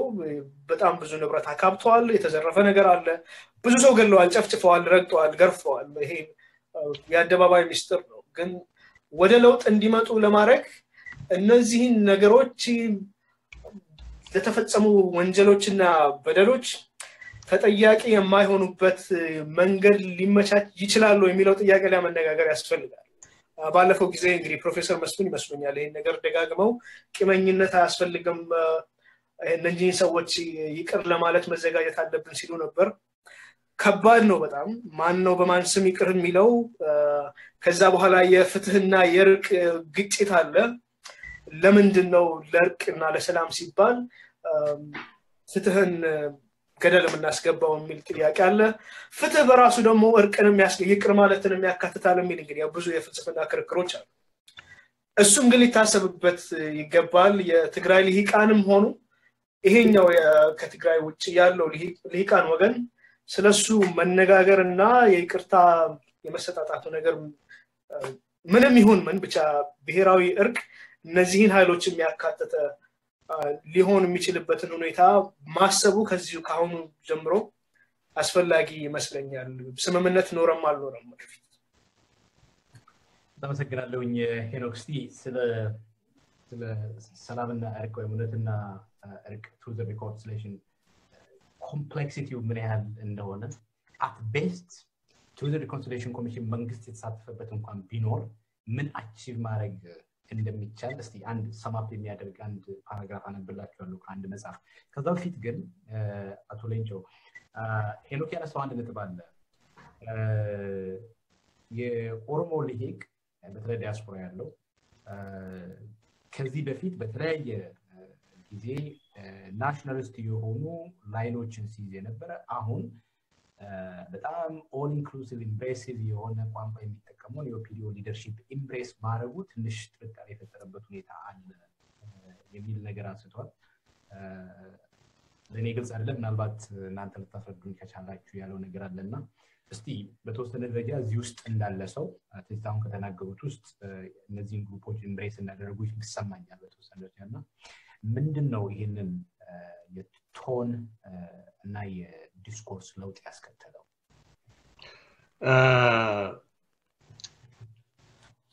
አንደኛ ትንሽ እውነት well ኦፒዲዮ ትልቅ benefit of doubt ሮሞ ለነሱ ላይ ካለው አመለካከት የተቀየረ አለ ግን አሁንም በጥርጣሬ ማዩ የሉም ማለት አይደለም እና ሁሉም እንዳለ 100% የኦፒዲዮን አካሄድ ደግፏል የሚለው ህብረተሰባችን ውስጥ አሁን ያለው እንቅስቃሴ እሱ አይደለም ማይደግፉ በጥርጣሬ የሚያዩ አሉ እና ከካሜራ ርቀሃል ወደ ትመለሳለህ እሺ እና እንደሚታወቀው ያው መሰረታቸውና ምን እየሰሩ እንደነበሩ የታወቀ ነው ግን አሁን ነገሮች አይቀየሩም ማለት አይደለም ነገሮች ተቀይረዋል ወይ ደግሞ እነዚህ ሰዎች ከኛ በላይ 27 አመት በጥፊ የተመቱ የተረገጡ ከቢሮ የተባረሩ ዲስክሪሚኔት የተደረጉ ሌላው ሀብታም ሲሆን እነሱ ደግሞ ያንን ድርሻ ያላገኙ ከማንም በላይ የነዚህ ሰዎች ግፍ ቀማሽ ናቸው የነዚህ ሰዎች ግፍ አካልም የነበሩበት ጊዜ አለ ቀማሽም የሆኑበት ጊዜ አለ እና ነገሮች በፕሮሰስ እዚህ ቢደርሱ የሚደንቅ አይደለም ሁለተኛ ደግሞ የኦሮሞ ህዝብ ትግል ነው ትግል ውስጥ የጨመራቸው የኦሮሞ ህዝብ እንቢተኝነት የኦሮሞ ነጻነት ግንባር ለዘመናት የኦሮሞ ህዝብ ጥያቄ በትክክለኛ አርቲኩሌት አድርጎ የኦሮሞ ህዝብ አንቅቶ አድራይቶ ጭንቅላቱን ከፍ አድርጎ እንዲሄድ በስንት ችግርና በስንት ውጣውረድ ውስጥ በስንት ጥበት ውስጥ ይህን ትግል እስካሁን ነፍሱን ጠብቆ ለኦሮሞ ህዝብ አድርሶ አሁን የኦሮሞ ህዝብ ደግሞ የዚህ ትግል አካል ሆኖ የዚህን ትግል ወስዶ የኦሮሞ ህዝብ ትግል አባት ኦሮሞ ነጻነት ግንባር ነው አሁን ደግሞ ትግሉ የህዝብ ሆኗል ኦፒዲዮቹም ህዝብ ውስጥ ነው ያሉት ህዝቡ ወደ ራሱ ሳባቸው ማለት ነው የራሱ አረጋቸው ማለት ነው እና በጥርጣሬ የሚያዋሉ ግን አብዛኞቻችን ደግሞ ትንሽም ቢሆን ቤኔፊት ኦፍ ዳውት ልንሰጣቸው ይገባል ይመስለኛል ምክንያቱም ነገሮች አይቀየሩም ማለት አይቻልም ፕራክቲካሊ ማሙ ስታየው ኢቭን ፖለቲካሊ ስታየው ትልቅ ፎርስ ነው በዚህ ፕሮሰስ ውስጥ የሚደረግ ትግል ውጤታም ለመሆን ቻንስ አለው ስትራክቸራል ሊሚቴሽኑ የኛ ሊሚቴሽን ከነሱ ይበልጣል እነሱ ሮሚያን ማስተዳደራቸው ስቴት መዋቅር ውስጥ መኖራቸው ከህዝብ ጋር መሆናቸው እውነት ለውጥ የሚፈልጉና ለውጥ አካል መሆን የሚፈልጉ ከሆነ ለለውጥ ቅርብ ናቸው ለውጥ አካል መሆን አለባቸው ለዚህ ነው በዛ መንገድ የምናየው አሁን ብዙም አይጠቅመንም ያየን ነው በየቀኑ ነገሮችን ያየን መሄድ አለብን እና በዛ አይነት ሁኔታ ነው ያየን ያለ ነው ለማለት ፈልጌ ነውና ብዙ 100% የሆነ ተቀባይነትና ድጋፍ የላቸውም ከኦሮሞ ብሔርተኞች የሚቃወሙና የነሱ አሁንም እንደውም ሌላ እጅና ሌላ ዲዛይን ነው የሚሉ አሉ እና ሄኖክ ወያኔዎቹም ኦነግና ኦፒዲዮ ተቀላቅሏል አንድ ሆነዋል ነው ያሉት እነሱ ስብሰባ ላይ እና የውጭም ተዛማኝ ከሆነ ትክክል አይደለም ኦሬዲ ፋቅ ሲያረጉት ኦነግ ይሆናል ይላሉ ከድሮ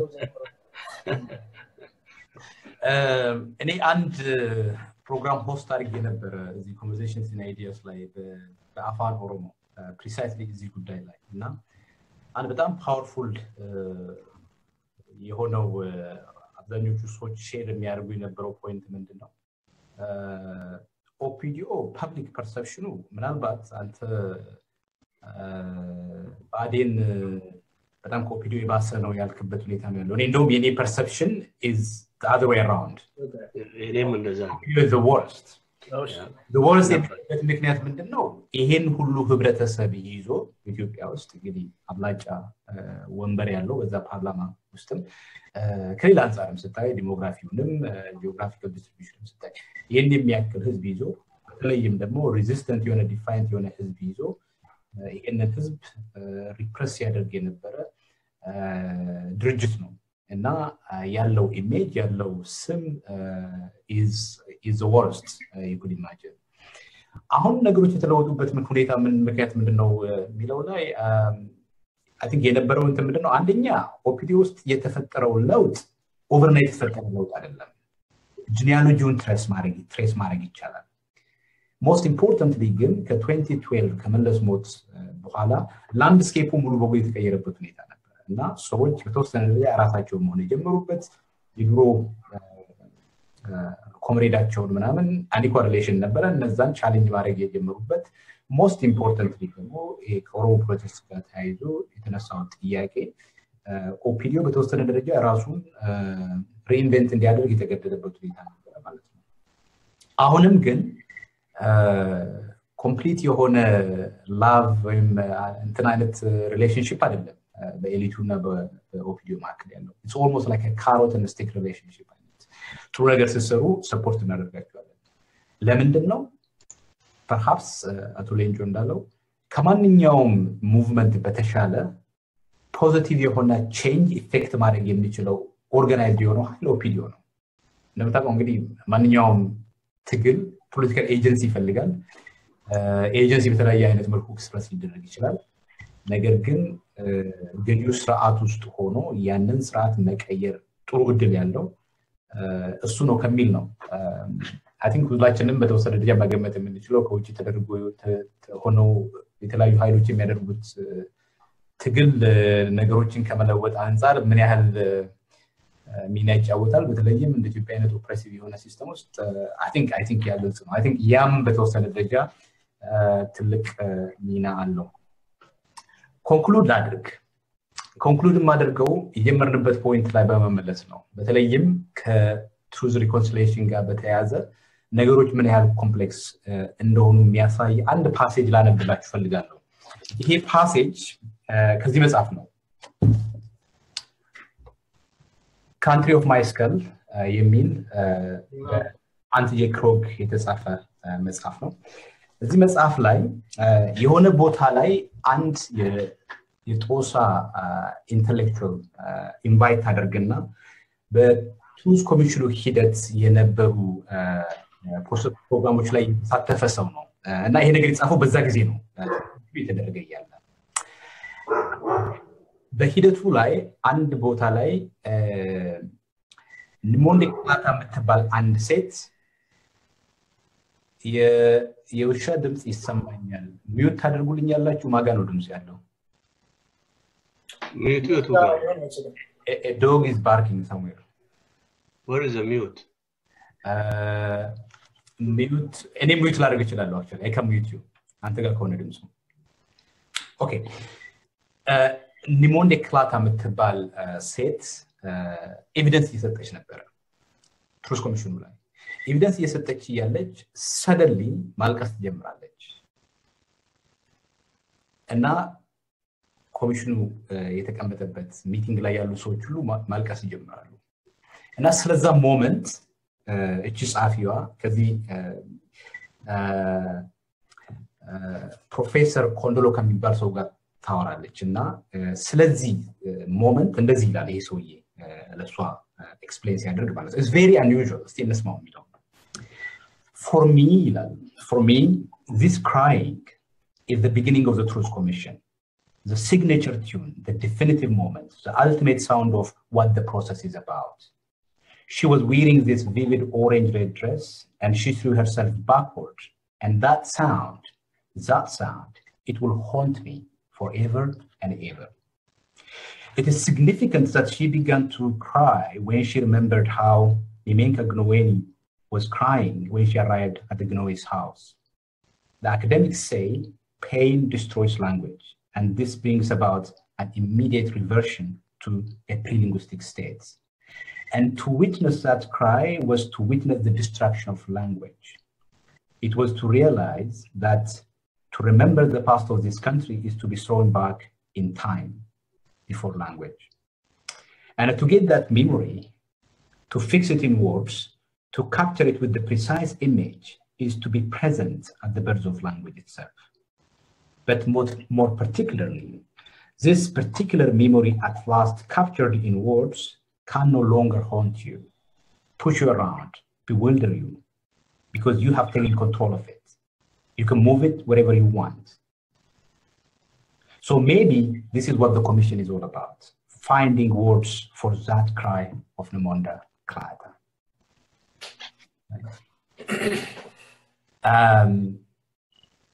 ምንድነው ይሄ at some level capture የሚያደርገው truth and reconciliation የምንለው ፕሮጀክት ምን ያህል ኮምፕሌክስ የሆነ አንደርቴኪንግ እንደሆነ ነው በትሩዝ እና ሪኮንሲሊዬሽን መካከል ራሱ ቮለታይል የሆነ ሃይሊ አንስቴብል የሆነ ሪሌሽንሺፕ ነው ያለው እውነትን ማወቅ ማለት necessarily ይቅር እንድትል አያደርግም ሪኮንሳይል እንድታደርግ ላያደርግ ይችላል but at the same time more specific የሆኑ የትሩዝ ሪኮንሲሊዬሽን ኤሌመንትን ብታይ ለምሳሌ በፋክቹዋል ትሩዝ እና በፐርሰናል ወይም ናሬቲቭ ትሩዝ የምንለው መካከል ያለው ቴንሽን በቪክቲም ሁድ እና ሬዚስተንስ መካከል ያለው ቴንሽን ተጎዳው የሚለውና ጎድተሃል የሚባለው ይሄ ሬዚስት የሚያደርገው አይ ነገሩ እኮ እንደዚህ ነበር በዚህ አይነት ኮንቴክስት ነው እናንተም ነበራችሁበት ምናምን የሚለው አይነት ኮንተስቴሽን እንደዚሁ ደግሞ በሳይለንስ ይሄ የመናገር መቻል አለመቻል እና በአርቲኩሌሽን መካከል ያለው ቴንሽን አንድ ነገር ስላልተነገረ ብቻ የለም ማለት አይደለም በሆነ አይነት መልኩ አርቲኩሌት ስለተደረገ ብቻ ደግሞ ያ ዲፊኒቲቭ የሆነው ኮንክሉሲቭ የሆነው ትሩዝ ነው ማለት አይደለም እና ኤፒስቴሚክ የሆነው ነገር ላይ ስንመጣ ብዙ ነገሮች ላይ በጭራሽ መቀበል ሊሆን ይችላል it's simply not in the very nature of the historical contestations but at some level I think ለሰዎች pain ለሰዎች suffering ድምጽ መስማት መቻል በጣም አስፈላጊ ነገር ነው ብዬ አስባለሁ በኢትዮጵያ ኮንቴክስት ምን አይነት ፎርም ይኖረው ምን አይነት ሼፕ ይኖረው በምን አይነት ፍሬምወርክ እሱ will be subject to discussions negotiation ግን I think ይሄንን በጣም ኮምፕሌክስ የሆነ ፓስት እና ዲቪዥኑን ምናምኑን ኦቨርካም ለማድረግ ያ ያስፈልጋል ምናልባት ያ ደግሞ ኢፌክቲቭሊ ሊሆን የሚችለው አትሊስት ይሄንን ፕሮሰስ የሚያምንበት የሚቀበል ስርዓት ሲኖር ነው ይሄ ማለት ዲሞክራቲክ የሆነች ኢትዮጵያ ስትኖር ነው but in the meantime እንዳላችሁት ሪዞልቭ ልናደርግ የማንችለው ታሪካዊ ልዩነት ላይ ከመከራከር practically የሆኑ collaborative engagements meaningful የሆነ understanding ሊፈጠር የሚችልበትን opportunities ላይ ማተኮር I think ኢነርጂያችንን እዛ ላይ መጨረስ የተሻለ ነው ብዬ አስባለሁ final thoughts ካላችሁ ድል ስጣችሁ very briefly አቶ ሌንጆ አመሰግናለሁ በጣም ሙቪንግ የሆነ ፓሴጅ ነው ያነበብክልን እና ይሄ ብሔራዊ መግባባት ናሽናል ሪኮንሲሊዬሽን ካንተም ንባብና ከባሉ ተሞክሮች አቺቭ የሚያደርገው ነገር ሁለት ነው አንተም ላብሬት አድርገዋል ሲምፕሊፋይድ በሆነ መልኩ ለማስቀመጥ አንደኛ ክሎዥር ያመጣል ማለት ክፍት የሆነ ነገር ያልተዘጋ ነገር ያልተደመደመ ነገር ድምዳሜ ያገኛል ክሎዥር በጣም በጣም አስፈላጊ ነው በተለይ ኢትዮጵያ ውስጥ ብዙ ሰዎች ሞተዋል እስካሁን ሬሳቸው ያልተገኘ በህይወት አሉ ወይም የሉም የሚል የማይታወቅ አጥንታቸውን እንኳን አግኝቶ መቅበሩ ራሱ በህይወት ብታገኛቸው ጥሩ ነው ግን ከዛ በታች ደግሞ ለዘላለም ካለማግኘት አጥንቱንም ማግኘቱ ራሱ በህይወት እንዳገኛቸው ስለሚቆጠር ክሎዥር ወይንም ይዘጋዋል ልብ ውስጥ ያለውን ትልቁን ቁስልና ትልቁን ክፍተት ሊዘጋው ይችላል ሁለተኛ ደግሞ ትልቁ የዚህ የብሔራዊ መግባባትና ሪኮንሲሊዬሽን እርቁ ሂሊንግ መነጋገር ቴሊንግ ኢዝ ሂሊንግ ብሏል ዴዝሞንድ ቱቱ ያንን ሪኮንሲሊዬሽኑን ትሩዝ ሪኮንሲሊዬሽን ሲከፍት እና ሂሊንግ ፕሮሰስ መነጋገር ሂሊንግ ያመጣል ሰውን ሲሞት እኮ ሄደቁጭ ብለ ገሌ ቦተ ብለ ነግረ ከቤተሰብ ጋር ቁጭ ብለ ተነጋግረ ነው ሂሊንግ ፕሮሰስ የሚጀምረው እና የሁሉ የተደረሰው የታሪክ ውጥንቅጥና የታሪክ ግፍ by telling it we can move on ሶስተኛው ደግሞ እኔ strongly ማምንበት of course የተደረጉ ብዙ ግፎች አሉ የነን አመለካከት የማይጋሩ ብዙዎች አሉ ጀስቲስን ለማምጣትና ፍትህን ለማምጣት necessarily vengeful የሆነ vengeance exercise አታረግ justice ማምጣት ትችላለህ ይሄንን ምልበት ምንድነው እንደ ትልቅ ኦሮሞ አባባል ደምን በደም አጥበህ ገላያን ወይንም ልብስን ማጽዳት አትችልም ያው ደምን ሪሳይክል ማድረግ ነው የሚሆነው ደምን ማጥበብ የምትችለው ደምን ከደም ማጽዳት የምትችለው በውሃ ስታጥብ ነው እና የቨንጀንሱ እነሱ የሰሩትን ሰርተን ወደፊት መሄድ አይቻልም ይሄ ስል ከባድ ነው እኔ ራሴም እንደግለሰብ የደረሰብኝ ነገር ስላለ ይከብደኛል ግን በህብረተሰብ መልክ ስታው ለህዝብ ስታስብ እንደዛ የሆነ ሰፋ ለቀና የሆነ መንገድ ካልያስ ከራሲ ብቻ የምትነሳ ከሆነ የህዝብ ፕሮጀክት ሊበላሽ ይችላልና ደምን በደም የማጠብ የኢትዮጵያ የፖለቲካ ባህል ተቀይሮ ከእንግዲህ ደምን በውሃ በሰላም የማጠብ አዲስ ባህል እንዲኖረን እመኛለሁ ዝግጅቱ በጣም ቆንጆ ነው አመሰግናለሁ እኔም አመሰግናለሁ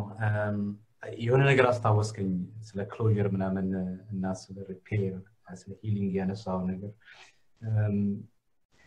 በጣም የህዝብ ሚሞሪ በጣም አጭር ነው በተለይም ደግሞ ሪፕሬሲቭ የሆነ ሀገር ውስጥ በምንኖርበት ጊዜ ማውራት የምትችለው መከራከር የምትችለው ስለተወሰኑ ነገሮች ብቻ ሲሆን ብዙ እውነቶች ተደብቆ ይቀራሉ ኦሮሚያ ውስጥ ብዙ በጣም የሚታወቁ ጠፍቶ የቀሩ ሰዎች አሉ ተገለዋል አሉ ምንም የማይታወቅ አንዳንድ ጊዜ እንደዚህ አይነት እስር ቤት ውስጥ አሉ ይባላል እዚህ ቦታ ናቸው እዛ ቦታ ናቸው ይባላል የት የደረሱበት የማይታወቅበት ሁኔታ አለ አንድ ቤት ሁለት ቤተሰብ አይደለም በጣም ማአት በየቦታው እና እነዚህ ወንድሞቻቸው አባቱ እናቱ የጠፉባቸው ግለሰቦች ምንድነው ኤክስፒሪየንስ የሚያደርጉት የሚለውን ነገር መርሳት መቻል የለብንም ይሄ በጣም ኢምፖርታንት ነው እንደ ህዝብ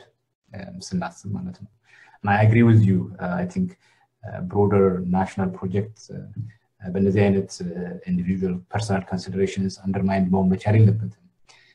ይሄ ማለት ደግሞ አንድ ሀገር ለነዚህ ነገሮች መልስ መስጠት በምትችልበት ጊዜ መልስ መስጠት የለባትም ማለት አይደለም it is very important እኔ ምናልባት ስለ ኦሮሚያ የተሻለ ልገነዘብ ላል ይችላል ግን ሌሎችም አካባቢ እንደዚሁ ስልጣንን ለመጠበቅ ሲባል እንደዚህ ነገሮች ይደረጋሉ I think ባዳ አይደለም ይሄንን አሁን ስርዓት ብቻ አይደለም ቅድም እንዳልኩት የቅድሙ ስርዓትና I think ከፓስት ጋር በተያያዘ ብዙ አካውንት ማድረግ ያለበት ሪኮግናይዝ ማድረግ ያለበት አክኖሌጅ ማድረግ ያለበት ነገር አለ you are absolutely right እነዚህ ነገሮች are essential ሄኖክ any final thoughts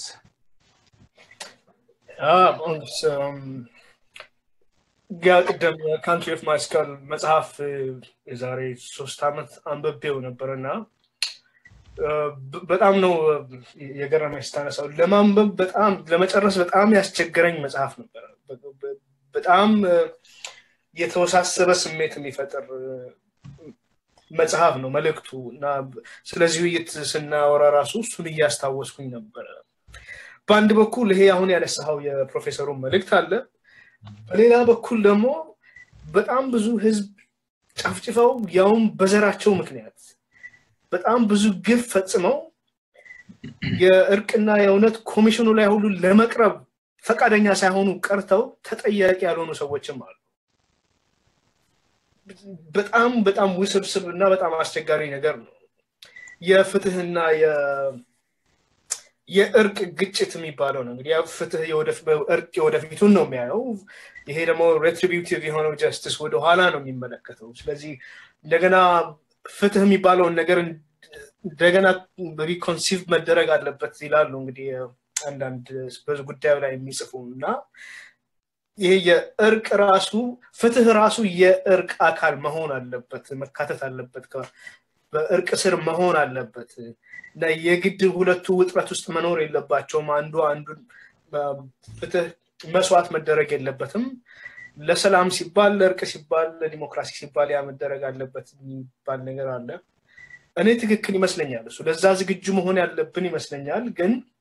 ህመሙንም ስቃዩንም ደሞ መጠበቅ አለብን በጣም ከባድ ነገር ነው እሱም ግምት ውስጥ ተገብቶ መደረግ ያለበት ነገር ነው ተስፋ አደርጋለሁ እንደዛ አይነት እድል የህወሓት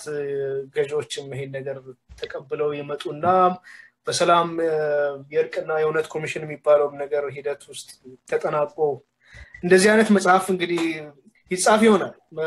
ጥሩ ነገር ነው እሱ ግን አሁን መጀመር አለበት ምንም ጥያቄ የለውም መነጋገር መጀመር አለበት በተለይ ዶክተር አረጋዊ እንዳልከው ቢኖር ኖሮ ጥሩ ነበር እዚህ ውይይት ላይ ብዙም ጠይቀው ነገር ነበርኝ ተስፋ አደርጋለሁ ሌላ ጊዜ በሌላ አጋጣሚ እንገናኝ ይሆናል ግን የትግራይ ልሂቃን አሁን ያለውን እንደገና ራስን ከመከላከልና ራስን እንደተበዳይ ቆጥሮ ጭራሽ ይሄንን አምባገነናዊ አገዛዝ ለመደገፍና ለመንከባከብ ከመሞከር አደጋውን አይተው ከሌሎች ቡድኖች ልሂቃን ጋር ተወያይተው ይሄ አማራጭ እንዳለ አስበው ለመነጋገር ቢሞክሩ ይሄ የሁሉም ወገን ኃላፊነት ነው ግን እነሱ ላይ ይጠነክራል ብዬ አስባለሁ እንደዛ ቢያደርጉ ጥሩ ነው ይሄ conversations and ideas የዛ ጥረት አንዱ አካል አድርጌ ነው ማየው በልንግባባ እንችላለን መግባባት የግድ የለብንም በሁሉም ነገር ላይ መስማማት የግድ በሁሉም ነገር ላይም ጥሩ ነገር አይመስለኝም ልዩነቶችን ለማቀራረብ ግን መሞከር አለበት በቅንነት መታሰብ አለበት ይሄ ስሜታዊ የሆነው ንስነ ልቦና ይሁን መሻከር እና አለመተማመን እሱን ለማጥፋት ጥረት መደረግ አለበት ይሄንን ነው ብለው አወል በተረፈ በጣም አመሰግናለሁ ስለ ዝግጅቱ እኔ በጣም አመሰግናለሁኝ ሁለታችሁ እኔም አመሰግናለሁ ከትግራይ ኤሊቶች ጋር በተያያዘ ዶክተር አረጋዊ በርሄን ጋብዤው ነበር እዚህ ፕሮግራም ላይ ለመዝጣትም ተስማምቶ መጨረሻ ላይ ሌላ ፕሮግራም ጋር ተጋጭበትና ቀረ አይ ሆፕ አብዛኛው የትግራይም ሆነ የሌሎች ብሔር ብሔረሰቦች ኤሊት ይሰማሉ ብዬ አስባለሁ ሁለታችሁም እንዳነሳችሁት ስልጣን ላይ ያለው አካል እነሱ ወደ ስልጣን በመጡበት ጊዜ ከነሱ በፊት ለነበሩት አምባገነኖች ሊሰጡ ዝግጁ ያልሆኑትን ኦፖርቹኒቲ እንሰጣለን ያላችሁ ነው ለደርግ ስርዓት ላይ የነበሩ ግለሰቦች የሰላምና የእርቅ የእውነት ኮሚሽን ያስፈልጋል ይሻላል ሲባል ቲፒኤልኤፍ ሞች ይገኛሉ ነበር ያለው አይ ስቲል ሪሜምበር በጣም ወጣት ሆኜ ምናምን ምርጫ ላይ ይሄ ክርክር ተነስቶ ምናምን አርጊመንቶችን አይ ስቲል ሪሜምበር እና it's great I think so ይሄንንም ኮንሲደር እናደርጋለን ለተደረጉት በደሎች ማለት መቻሉ ቀላል ነገር አይደለም I hope they listen ግን ለማናማው መቻል የለበትም ማንንም ስልጣን ያለው ኃይል ያለው ፈቅዶ ኃይልን ስልጣንን አይሰጥም power never ever concedes ስለዚህ መወሰድ ነው ያለበት ስልጣን በጫና አቶ ሌንጮ ባቲ ከሚኒሶታ ሄኖክ ተሰማ ከኒውዮርክ ሁለታችሁም እጅግ አድርጌ በጣም ላመሰግናችሁ እወዳለሁ እንደዚሁም ተመልካቾቻችን ኦንላይን የምትከታተሉን እየተከራከራችሁ ያላችሁ እናንተንም በጣም አመሰግናለሁኝ በሌላ ፕሮግራም እስክንገናኝ ድረስ ሰላም Thank you ደህና ሁኑ አመሰግናለሁ bye